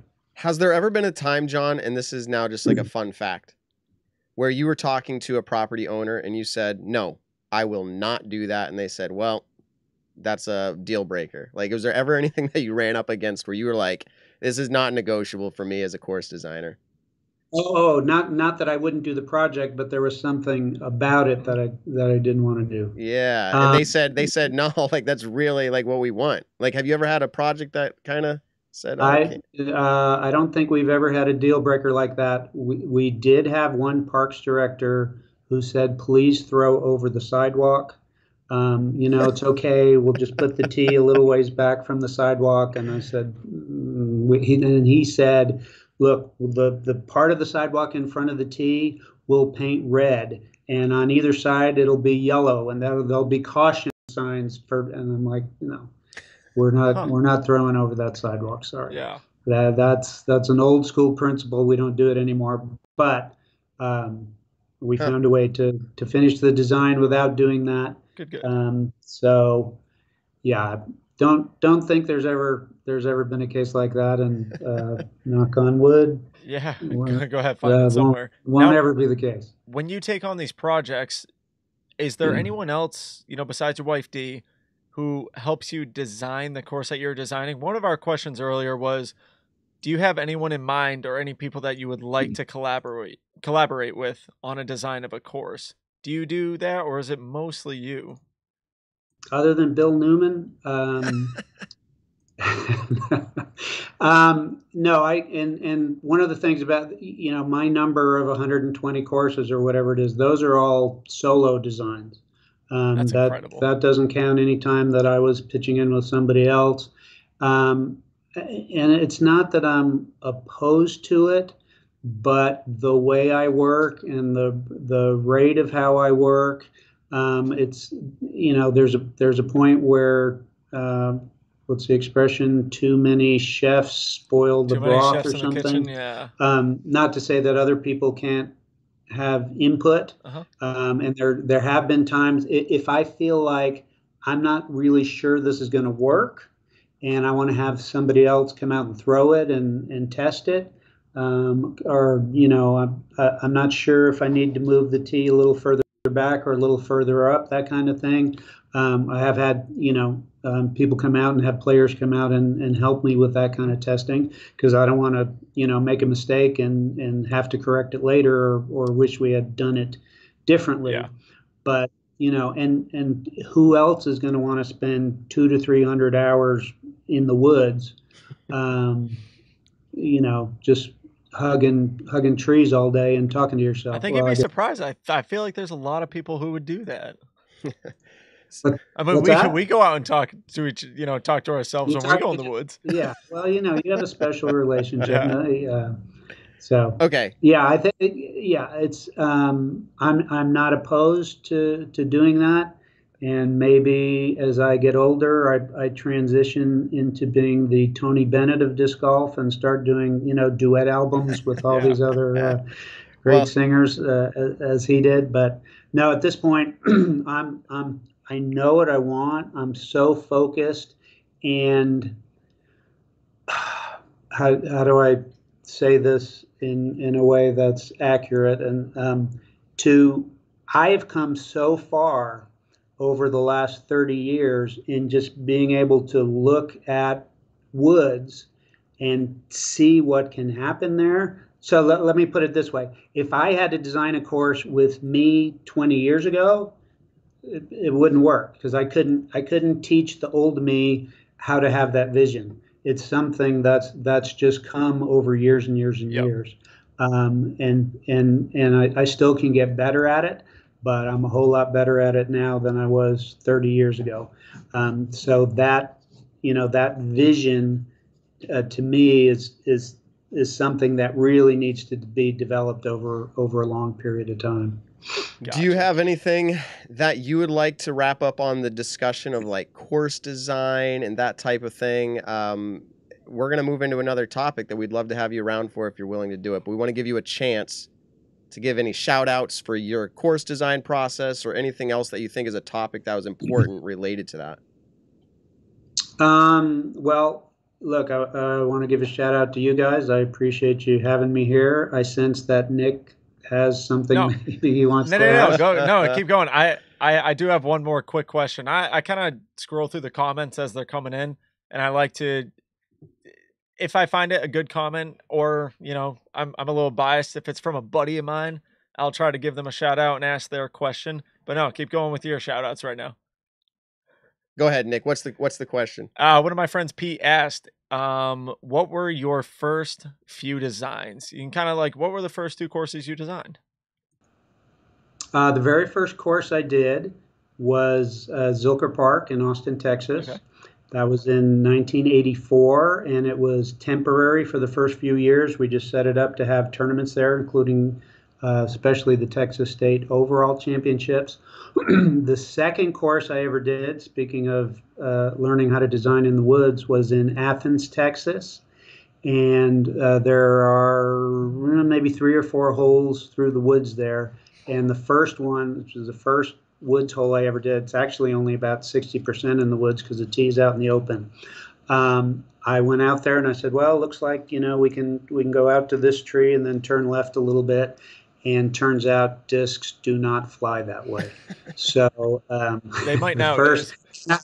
And I don't think they've ever changed it. Yeah. So if you ever go to Athens and go to hole number 2 and go, who designed this crazy thing? That was me before I knew what I was doing. I gotta move down to Texas. Go play all these Houck designed courses. This is crazy. Well, there's and honestly, 10 years ago when I started at the IDGC, and when Dee came into the business, everything changed for me. At the IDGC, when Brian Graham said, this is going to be our place to experiment, to try new things, and I just started doing things there that I hadn't done before.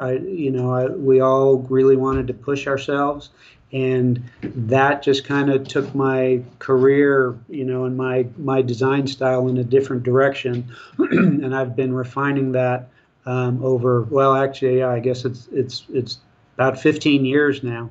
I guess I've probably been saying it's 10 years for the last 4 or 5 years.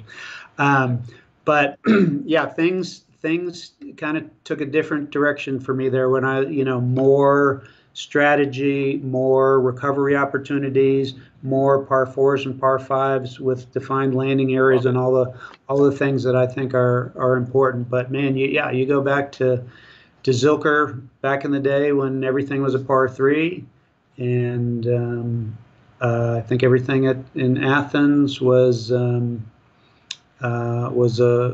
par 3. So, and honestly, some of those older designs have been here and there redesigned by other people, and that's part of life. So if you do go see any of those courses, you can't necessarily blame me for everything anymore. But epic. These days, what's that? I was just saying epic. I started off the show by saying, if I had to choose, and I did give a clarifier to that, what you want to trademark now. I said I get to play Maple Hill anytime I want. Yeah. But I will say this. So maybe it's my second favorite, but I went up there with my wife in his Canadian National Championships. Playing the course felt magical up there in Hillcrest. I would love to anytime play another Houck course. You can trademark me on that. I'd rather play a Houck course. It's an amazing experience. You design them very well. We haven't discussed about that yet. Oh, we haven't discussed the prices, Nick, but they can use it. Okay. Tell me what the price of that endorsement was too. One free round at this $100 a weekend course. No. Yes, absolutely. All right. Sounds absolutely. Do you have anything that you'd like to close out with? Yeah, I'm sorry. Props to you guys. I didn't get a chance to give props to our great friend Todd Rainwater. Yes. Who made everything happen in Nantucket, and who's now responsible for making things happen with the DGPT along with Jeff. And I cannot thank my wife enough. I swear to you, I would not be here today and doing what I'm doing. She took such a risk to leave what she was doing in her life to come join the disc golf industry, and her financial contributions, her business sense. She really created Houck Design to be what it is, and it would not exist without her. So again, I thank her, and shout out to Dee, and thank you, God, that I've been so blessed to have the opportunities to be able to try to make a living doing what I love. And I've got to work on so many great properties with so many great people and meet so many great people, which now includes Nick. Matt was already on the list. And I just hope that what I do can help people somehow make their life a little bit better. And I just want to thank all the players for their support, all the people who are enjoying the courses and giving us good ratings, and I really appreciate that. So again, I feel very blessed, and it's onward and upward, man. I'm not done. Absolutely. And my best work is still ahead of me. So, well, we totally appreciate having you on the show. We don't want you to think that we undervalue your time. We know that you're busy. We know that you got things going on, other more pressing things than our show. We are going to continue on, though, and you are invited to stick around. Nick and I are going to have some hot takes on the pro discussion and what it takes to go pro. Is that something you want to stick around for, or what do you got? Are you bowing out? Yeah, I mean, it's kind of sounded like a kiss off before the invitation, but no, I appreciate that. And we have had some things going on that have required my attention, but no, I'm good. I'm enjoying this. Unless people are on the chat saying, get this guy out of here. Get this guy out. No, exact opposite. You are the reason they're watching this show. Yeah. So. Oh, I know. They don't come for Nick and Matt. They come for the guest. We've had on. Okay, people that are much more in the. I was going to say this Simon, actually. Right, Terry, we've had an incredible Hannah guest Macbeth. list. Yeah. Dave Hunter Thomas Feldberg. Foundation. It's like we're not stupid. We know people aren't going to watch us, so we got to get on the people who they will watch. So we do appreciate it. So we're going to take a hard, I guess we'll call it a right turn here, and we probably won't go more than 20 minutes, but we'll see where it takes us. I'm loving the comments. We are going to turn in this conversation to how do you know when to go pro, one, and then how do you do that? Nick. Sign up for the PDGA as a professional, and you just went pro disc golf. Well, technically, just kidding. Technically, yeah, that is true. And John, this portion of the show here, we're just going to be rapid fire. If you have a point, cut us off. Okay, we may stop at some point to invent it. Yeah, just jump in. Okay. Yeah, exactly. All manners completely just jumped out the window. We are going Nick and Matt show after dark. So Nick, you are in the process, Nick, of what I would consider trying to make your way onto the tour. Like, that's your process, okay? Yeah. You've played in a handful of disc golf pro tour events. I think you've played in a national tour event. I don't think I have yet. No? No. Maple Hill at one point was. But I didn't play it back then. Okay. I think I've skipped over national tours, but I have played Worlds in 2018. So... Okay. So you're trying. Am I describing accurately? Yeah, I really want to go to Hall of Fame Classic. That is like 100% a bucket list tournament to go to. So that's a tournament. Yeah. Yep. But you as a person, you've been playing for a while, and at some point you decided, I don't want to stay in the AM division. I want to continue to get better and play pro. I'm just going to clarify for the sake of description of players. It's not that I don't want to play the best that I can, but in my mind, I don't believe I have the time or the life situations right now for me to ever go pro. So, like, that's the difference in players here. Like, I do not think that will happen for me, and I don't... Would I like to play the best I can? Yes, I'll say that again. But I'm not planning or trying to go pro or on the tour. You are in a different boat, and that's the player we're talking about, the player like Nick. Now, you just hung out down in Virginia. Yep. And I'm pretty sure you were with the best disc golfer in the world and another player who has decided recently to go pro named Brody Smith. Now, has he achieved in 6 months or a year's time what you've been trying to do for years? That's weird. Well, it only took him 72 days to get on a feature card at a pro tour event. I think it took me 6 years. I think I've been playing for 6 years when I won the AM side and played feature card. No, I'm just kidding. But seriously, no, Brody's done a ton of really accomplishing things into our sport, and he's one of, and I'll say this hot take real quick, Brody is one of the few people in the sport, especially at that professional level, that are taking it beyond seriously. There are, and I see it, and I see people out there. There could be random people in the U.S. that I don't know, obviously, but Brody's out there grinding. Brody wakes up, and he hasn't posted much on YouTube because he wants to just solely focus on getting better at disc golf. And when I was down there last week, for just a few days ago, I just drove back. We would go out and play the course that Paul designed, the course that they're having the tournament at. Brody doesn't get to play those courses down in Texas. And so all of a sudden, this whole new area of disc golf was just introduced to him. And all he wants to do is go out and get better at that course. That's the kind of disc golf he wants to do. And so he's out there grinding to do that. Brody obviously has a natural ability of throwing a regular Frisbee. He was incredible. He was the best ultimate player in the world at one point. Throwing a disc golf disc and a Frisbee, I know, is two completely different things. But he has the talent, he has the athletic build to really push forward, and he knows what it takes to be a professional. It's crazy because he's been at that point. And this is coming from him, this is coming from other people. I don't know the ultimate world very well, but Brody at one point supposedly was the top ultimate player. And him and I were talking about that. We were like, how do you get to that point? What do you do to do that? And he said, he was like, look, when we did practices, we were doing 3 days of track practice. They were in the gym every single day. Days that they weren't doing those two things, they were, Brody was practicing shots all the way down the field. He was practicing his hammers. He was practicing patent pending backhands to a player running downfield. It's incredible. A lot of the people that I know trying to make it in the pro scene or that are already in the pro scene are not working as hard as what other top athletes are doing in their respected sports. And that's just, I'm sorry, but that's just a fact. Don't be sorry. I think you're right. Not. I'll say that right now. I'm not working as hard as I should be. And just going down there this last weekend, one of the reasons I go down to Virginia is obviously to see my all-time best friends. I go down there and have a good time. I get to play disc golf with incredible people, but it's kind of like a motivator because I watch Paul play disc golf and it is just easy to him. He throws the disc far, putts going from 45 feet, dead center chains 4 times in a row. And I'm just like, that looks amazing to do. What is it like being able to do that? And so then I come back home and I say, you know what? I got to put in the work. Paul put in the work. Brody is putting in the work. I got to make sure that I am putting in the work myself.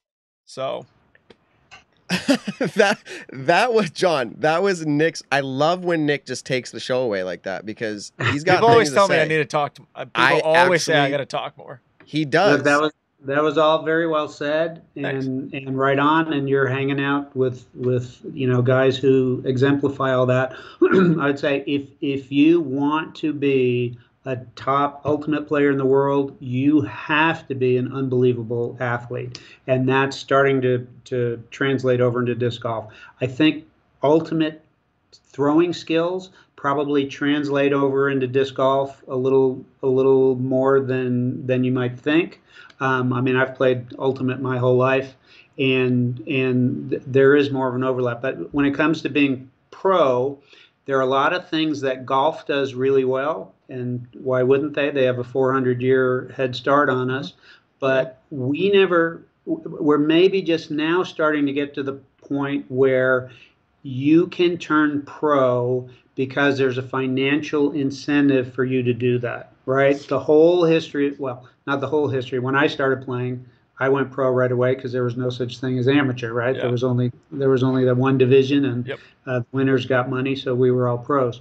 But it's been peer pressure up until just recently, where the PDJs made some good decisions, and things have happened economically in the sport where if somebody is 1,000 rated or close to it and they want to stay an amateur for the rest of their life, they can do it, right? Which happens in golf. But in golf, why would you? Because you're that good. You can be making a lot of money and doing golf for a living. And we're starting to get to that point. So that whole, when do you do it? Why do you do it? Is just starting to become a lot easier in disc golf than it's ever been. So what does it take to compete as a professional, and there's obviously there's lots of discussion avenues here, but one is local. Okay, so Nick, what's the reality for you're experiencing this? What's the reality for somebody who is local? And I'm going to use the word local. Whoever's listening to this, picture your local professional. Okay, whether they're rated 980, 990, 1,000, whatever that is. Picture your local pro. For instance, James Conrad is a local pro to Virginia. Okay, like the people there, he's the best rated in the state. All right, like we have a best rated in Massachusetts. Picture maybe not your best rated, but somebody Paul might there. be the best rated in Virginia.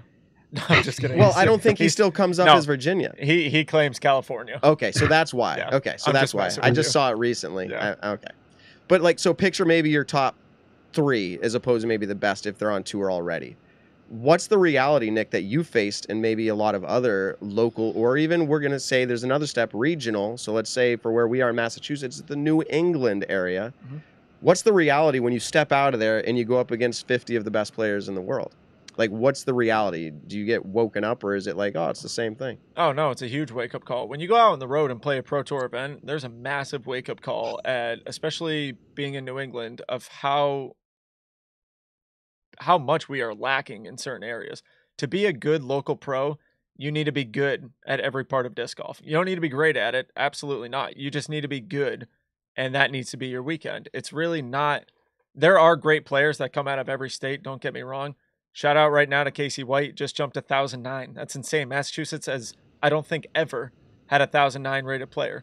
Bobby Copperthwaite down in Connecticut was labeled as, the guy who took down McBeast, the McBeast killer, back at 2013 Greater Hartford Open. That's a dude who was great at everything. He had I think a lefty sidearm, which was kind of weird, but because he's a righty backhand player, but phenomenal putter, had the distance and everything like that. Me right now, I'm not the best forehand player in Massachusetts. I'm not the best backhand player in Massachusetts. I'm definitely not the best putter in Massachusetts. But when those 3 things are working for me that day, there's no doubt in my mind that I will beat anyone in New England. And there's 5 people off the top of my head in Massachusetts that I know they could say the same thing right now. If it's their weekend, they absolutely 1,000% could compete with anyone else in New England. But we are not in competition with a lot of other areas in the country at the moment. Take the Charlotte disc golf scene. How many 1,000 rated players have come out of North Carolina? How many 1020 players have come out of North Carolina? And Massachusetts has never had a single one, because we don't play courses that build those certain strengths. Like, everyone always says, what's it like living next to Maple Golds? And believe me, it's incredible. It's awesome. But if you're having an off day, you're going to lose 3 or 4 discs, especially during a practice round where you're throwing multiple discs. Hole 5, if you hit the first tree, that disc is gone. Hole 8, if you come up short, that disc is gone. So yeah, it's great to live there, but at the same time, it's very hard to practice certain shots. Like when I went to Arizona last year, dude, I don't throw 450, 500 foot backhand hyzers. I don't have to practice that in Massachusetts. And it wasn't until I went out on the road to like really feel like I needed to practice those. And then now Simon living here and everything like that, him and I have gone out for practice rounds. And yes, that has kind of opened up my mind. I really quick want to respond to that comment from Josh. I've seen your comments all night. I don't want you to think we haven't been saying them, but J-Ro from the Cape is 1021. Not a propagator though. Oh. And he only plays 1 or maybe 2 C tiers at Burgess every single year. I'm sorry, but getting called out. Yeah, he's not a propagator, so he's not even listed if you go on the statistics right Interesting. now. So let me take. But he's a good player. I know J-Ro. He's a great player. I played with him a couple times. But let's take the conversation here. So this is exactly the path we wanted to go on, is to ask this question, Nick. What were the things though that you think are going to make you ready to go on tour? The same thing that we saw with Casey White, and I'm going to bring up, and Nate Sexton may laugh if he listens to this show. Nate toured with Paul for what was it? A year? Was it 2 years? It was a while. A year or two, yeah. And I'm not saying that's where Nate got his success, but spending time with the best players, there's no doubt about it that it helps your game. And so we look at Casey spending a lot of time with Simon Lizotte. You've spent time with Paul a lot. You spent time with Simon a lot. Mm-hmm. Has that helped Why your do game? I still suck then? No, I'm just kidding. I'm asking the question. Yeah. Does that help your game? And do you think, what does it take for people who don't have that opportunity? What does it take for those people to be able to get good enough? Do they have to just test out the waters with a Pro Tour event, like continually just testing them out? Paul has always told me, Nick, if you ever want to go out on the road, be the best local player in Massachusetts. Win every single tournament locally. And I think that's a great, because then you get into that winning mentality. I obviously know when I go out to a Pro Tour event right now, I'm not going to win it at the moment. You know, I think of myself in the future being in that opportunity to where I will win a Pro Tour event, preferably the MVP Open. But I think I've played maybe 7 Pro Tour events. I've cashed at one of them, and it was my home course. And that is frustrating to me because I have put in a lot of work. I have put in a lot of effort. One of my worst things on the Pro Tour have been my first rounds. My second round and third round are usually rated higher than my first round. I don't know what the heck's going on. But yeah, one of our comments just came up. Your work ethic in that area, you know, if you're struggling with putting at a Pro Tour event, go back home and start practice putting 7 days a week, multiple times a day. Like, you know, don't do it to where your shoulder's getting tired. One of the funniest things I hear people say is, you know, oh, I just put up 5,000 or 10,000 putts in one day. And I just laugh at it because I used to try to put up 1,000 free throws a day when I played basketball. And when your shoulders are getting that tired after that many shots, you develop really bad habits. And so if you're practicing 10,000 putts a day, you must have the most beefy, perfect shoulders out there, because anyone else who's doing that, dude, I could not do 10,000 putts in a day. I would develop the worst hitches in the world because of how tired my putting stroke would be by the end of that. But no, work ethic is a huge thing for the up and comer. And that's really, to be honest, that's really it. It's your work ethic. I mean, if you got a full-time job, after you're done your job, you really need to go out and just consistently practice. Today, I was hoping to get at least an hour of practice because I woke up, I went to work. Unfortunately, work went a little bit over, so I came straight here for the podcast. Would I love to get in an hour of practice, at least an hour? Yeah, absolutely. But I think it was Kobe Bryant who said it. When you're really, really, really working towards something, you forget to eat. Or when you're really, really, really working towards something, you forget to sleep. It's about forgetting some of the other important Well, I guess things my in life. career must be really important because Yeah, I forget 'cause to eat and sleep and all these things. No, the people who are really making it are living, they're You're right. breathing, and they're dying disc golf. Let right me now. ask John this question because he's an awesome guest that's been sitting around, and honestly, just I'm sure you have a lot of wisdom to bestow here. But a question for you: what sport? And I'm kind of setting this up here. What other sport can you go professional without ever having been actually coached, like having a coach? Skateboarding. Like, is there? Well, I mean, if you say you pay your PDGA dues and you're a pro, I don't know that it happens in many other sports. I guess I'm talking maybe specifically. I'll define it more simply. To be a contending pro at say a Pro Tour event, a contending pro, what other sport? Like right. Yeah, well, it depends on what your background is and how easy it is for you to adapt. Look, disc golf is like golf. It's you against the course, right? So being able to play a lot of good, challenging courses that develop your skills, that's really important. But Nick is absolutely right. Being able to play with and watch and just, be with and learn from the best players in the game, that's huge. I know back in the day when the PDJ National Pro Doubles Championships, which we used to have at Round Rock, it's one of the top 10 tournaments in the country, and all the best players were there every year. And I was the TD.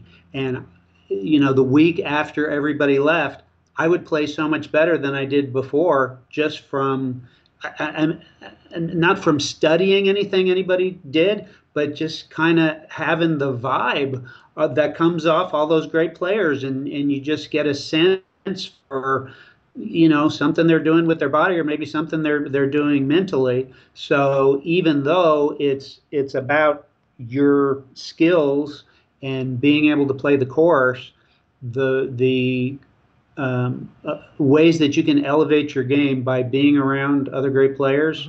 I don't see how you get to anywhere near the top without being able to have those opportunities. I 1,000% agree with that. And there have been people, and it's annoying and funny at the same time, but they will say, how come you are not better at disc golf? You were best friends with Paul Macbeth. I do not put in nearly as much effort as Paul did when he was my age or that he does now. And that's just the flat out straight up answer. I just don't, at the moment, put in the effort that he did or does. And that's just kind of like my take on that. But what personality, and so we talk about work ethic. You're saying like, I don't right now. Yeah. Is there a personality then? And I guess we can look at the best player in the world right now, Paul. Is he... It's Mamba mentality. What is that? Like, he's literally like, just focused. Like, that's the only thing that I care about right now at this point in my life. No, that can't be true. He's married to Hannah. Yeah. No. Him and Paige have the same mentality kind of in this situation where if they don't win, who cares? I mean, excuse me. If they don't win, they don't care about second place, third place, fourth place, fifth place. They absolutely do not care. It's not important to them. All that's important is winning that tournament. I think Paul said this in his Greatness documentary that came out back in 2014 or 15, where he said, I have more of a hate for losing than I have a passion for winning. And I hope I didn't misquote that because he's one of my best friends and that would be really rude of me. But no, it was something on the lines of the lines along with that. And I get that. I mean, losing sucks. It really does. And in disc golf, you're the only one to blame for losing. And that's what I love about disc golf is because it's no one else's fault. If I lost a basketball game, how easy of an excuse is it to make of, oh, hey, it's because Matt shot like crap tonight. It's something like that. That's why we lost basketball. When I go out and I lose a disc golf tournament, dude, my putting was horrendous today. I got to go and I got to work on those putts.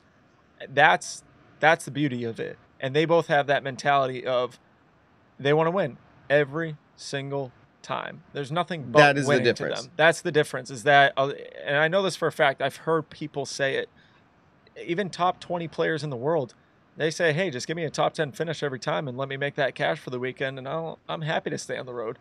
And I think to myself, I'm like, how can you have that mentality of you're doing something and you are incredibly gifted, you're blessed to be doing what you love to do, and you just look at it as, oh yeah, let me make that $1,000 a week right now, let me make that paycheck, maybe $800, $700, and you don't think of like, why wouldn't you want to win that event? I don't get that, Matt. Okay, so I'm loving Nick's takes on I do have something to say, kind of what John was saying. And what you asked, what sport could you go pro in and be able to compete with top professionals? When Brody, and I know we're bringing Brody and Paul up and everything like that, but this was an actual conversation that we really talked about all week. Brody had been playing disc golf for about 75 days before he was slapped on the feature card at Waco. And all of a sudden, thousands of viewers are watching every single move that he was doing, and everyone was just waiting for him to make that mistake. Luckily, he played decent at Waco.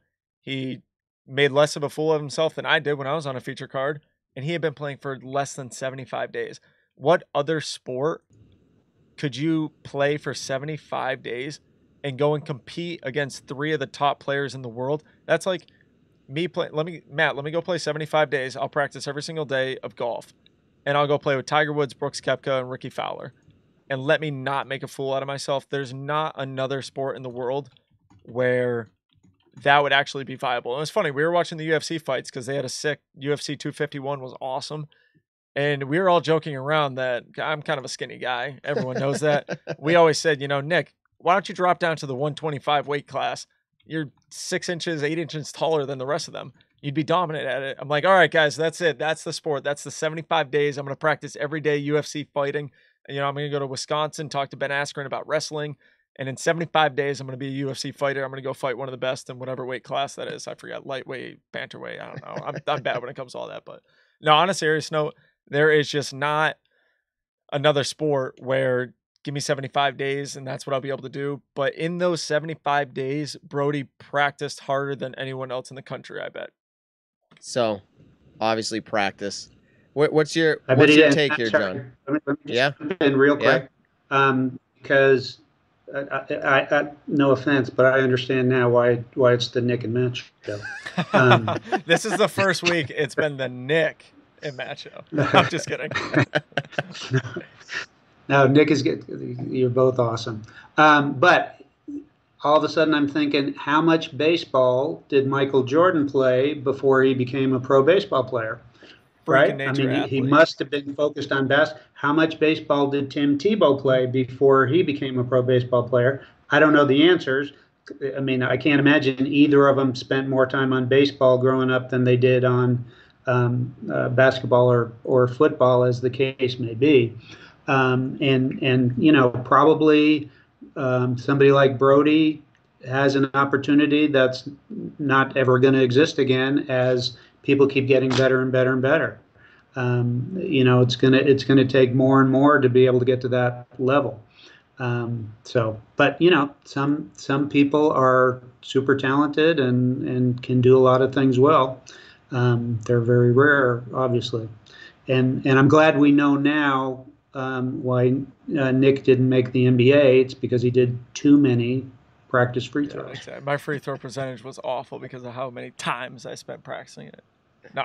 Yeah. And a valuable lesson now for your disc golf career. Exactly. Well, we've been going now for 2 hours and 5 minutes. This is running into the end of our show here. We've talked about a lot of things. You've bestowed a bunch of awesome nuggets of course design and everything else along that. Again, I think your courses are tremendous. It was awesome to have you on the show. This conversation about turning pro, how to get to pro is it's a conversation that I think could continue on, obviously, and maybe it will. Nick's gonna keep trying to get to 1,000 rated, and then maybe he'll be fine. But then I'll stop talking about it. What are you now? 990. 990. 990. Yeah. Okay, so D-Glow is my next test. He's on his way. That's what's good here. So John, again, we want to say thank you. We're about to wrap up the show. Where can everyone find you on social medias? I always try to give, you know, a little bit of time for our guests to plug in their socials. Where can we find you? Actually kind of on a COVID break because I'm not out, you know, on the courses taking pictures and all that stuff. But I'm on Twitter. I'm on Instagram, John_Houck_disc_golf, I think. Facebook page is John Houck, Houck Design. So not hard to find. There's not a lot of Houcks out there in the disc golf world. Except there is a guy in Pennsylvania, right, whose last name is Houck.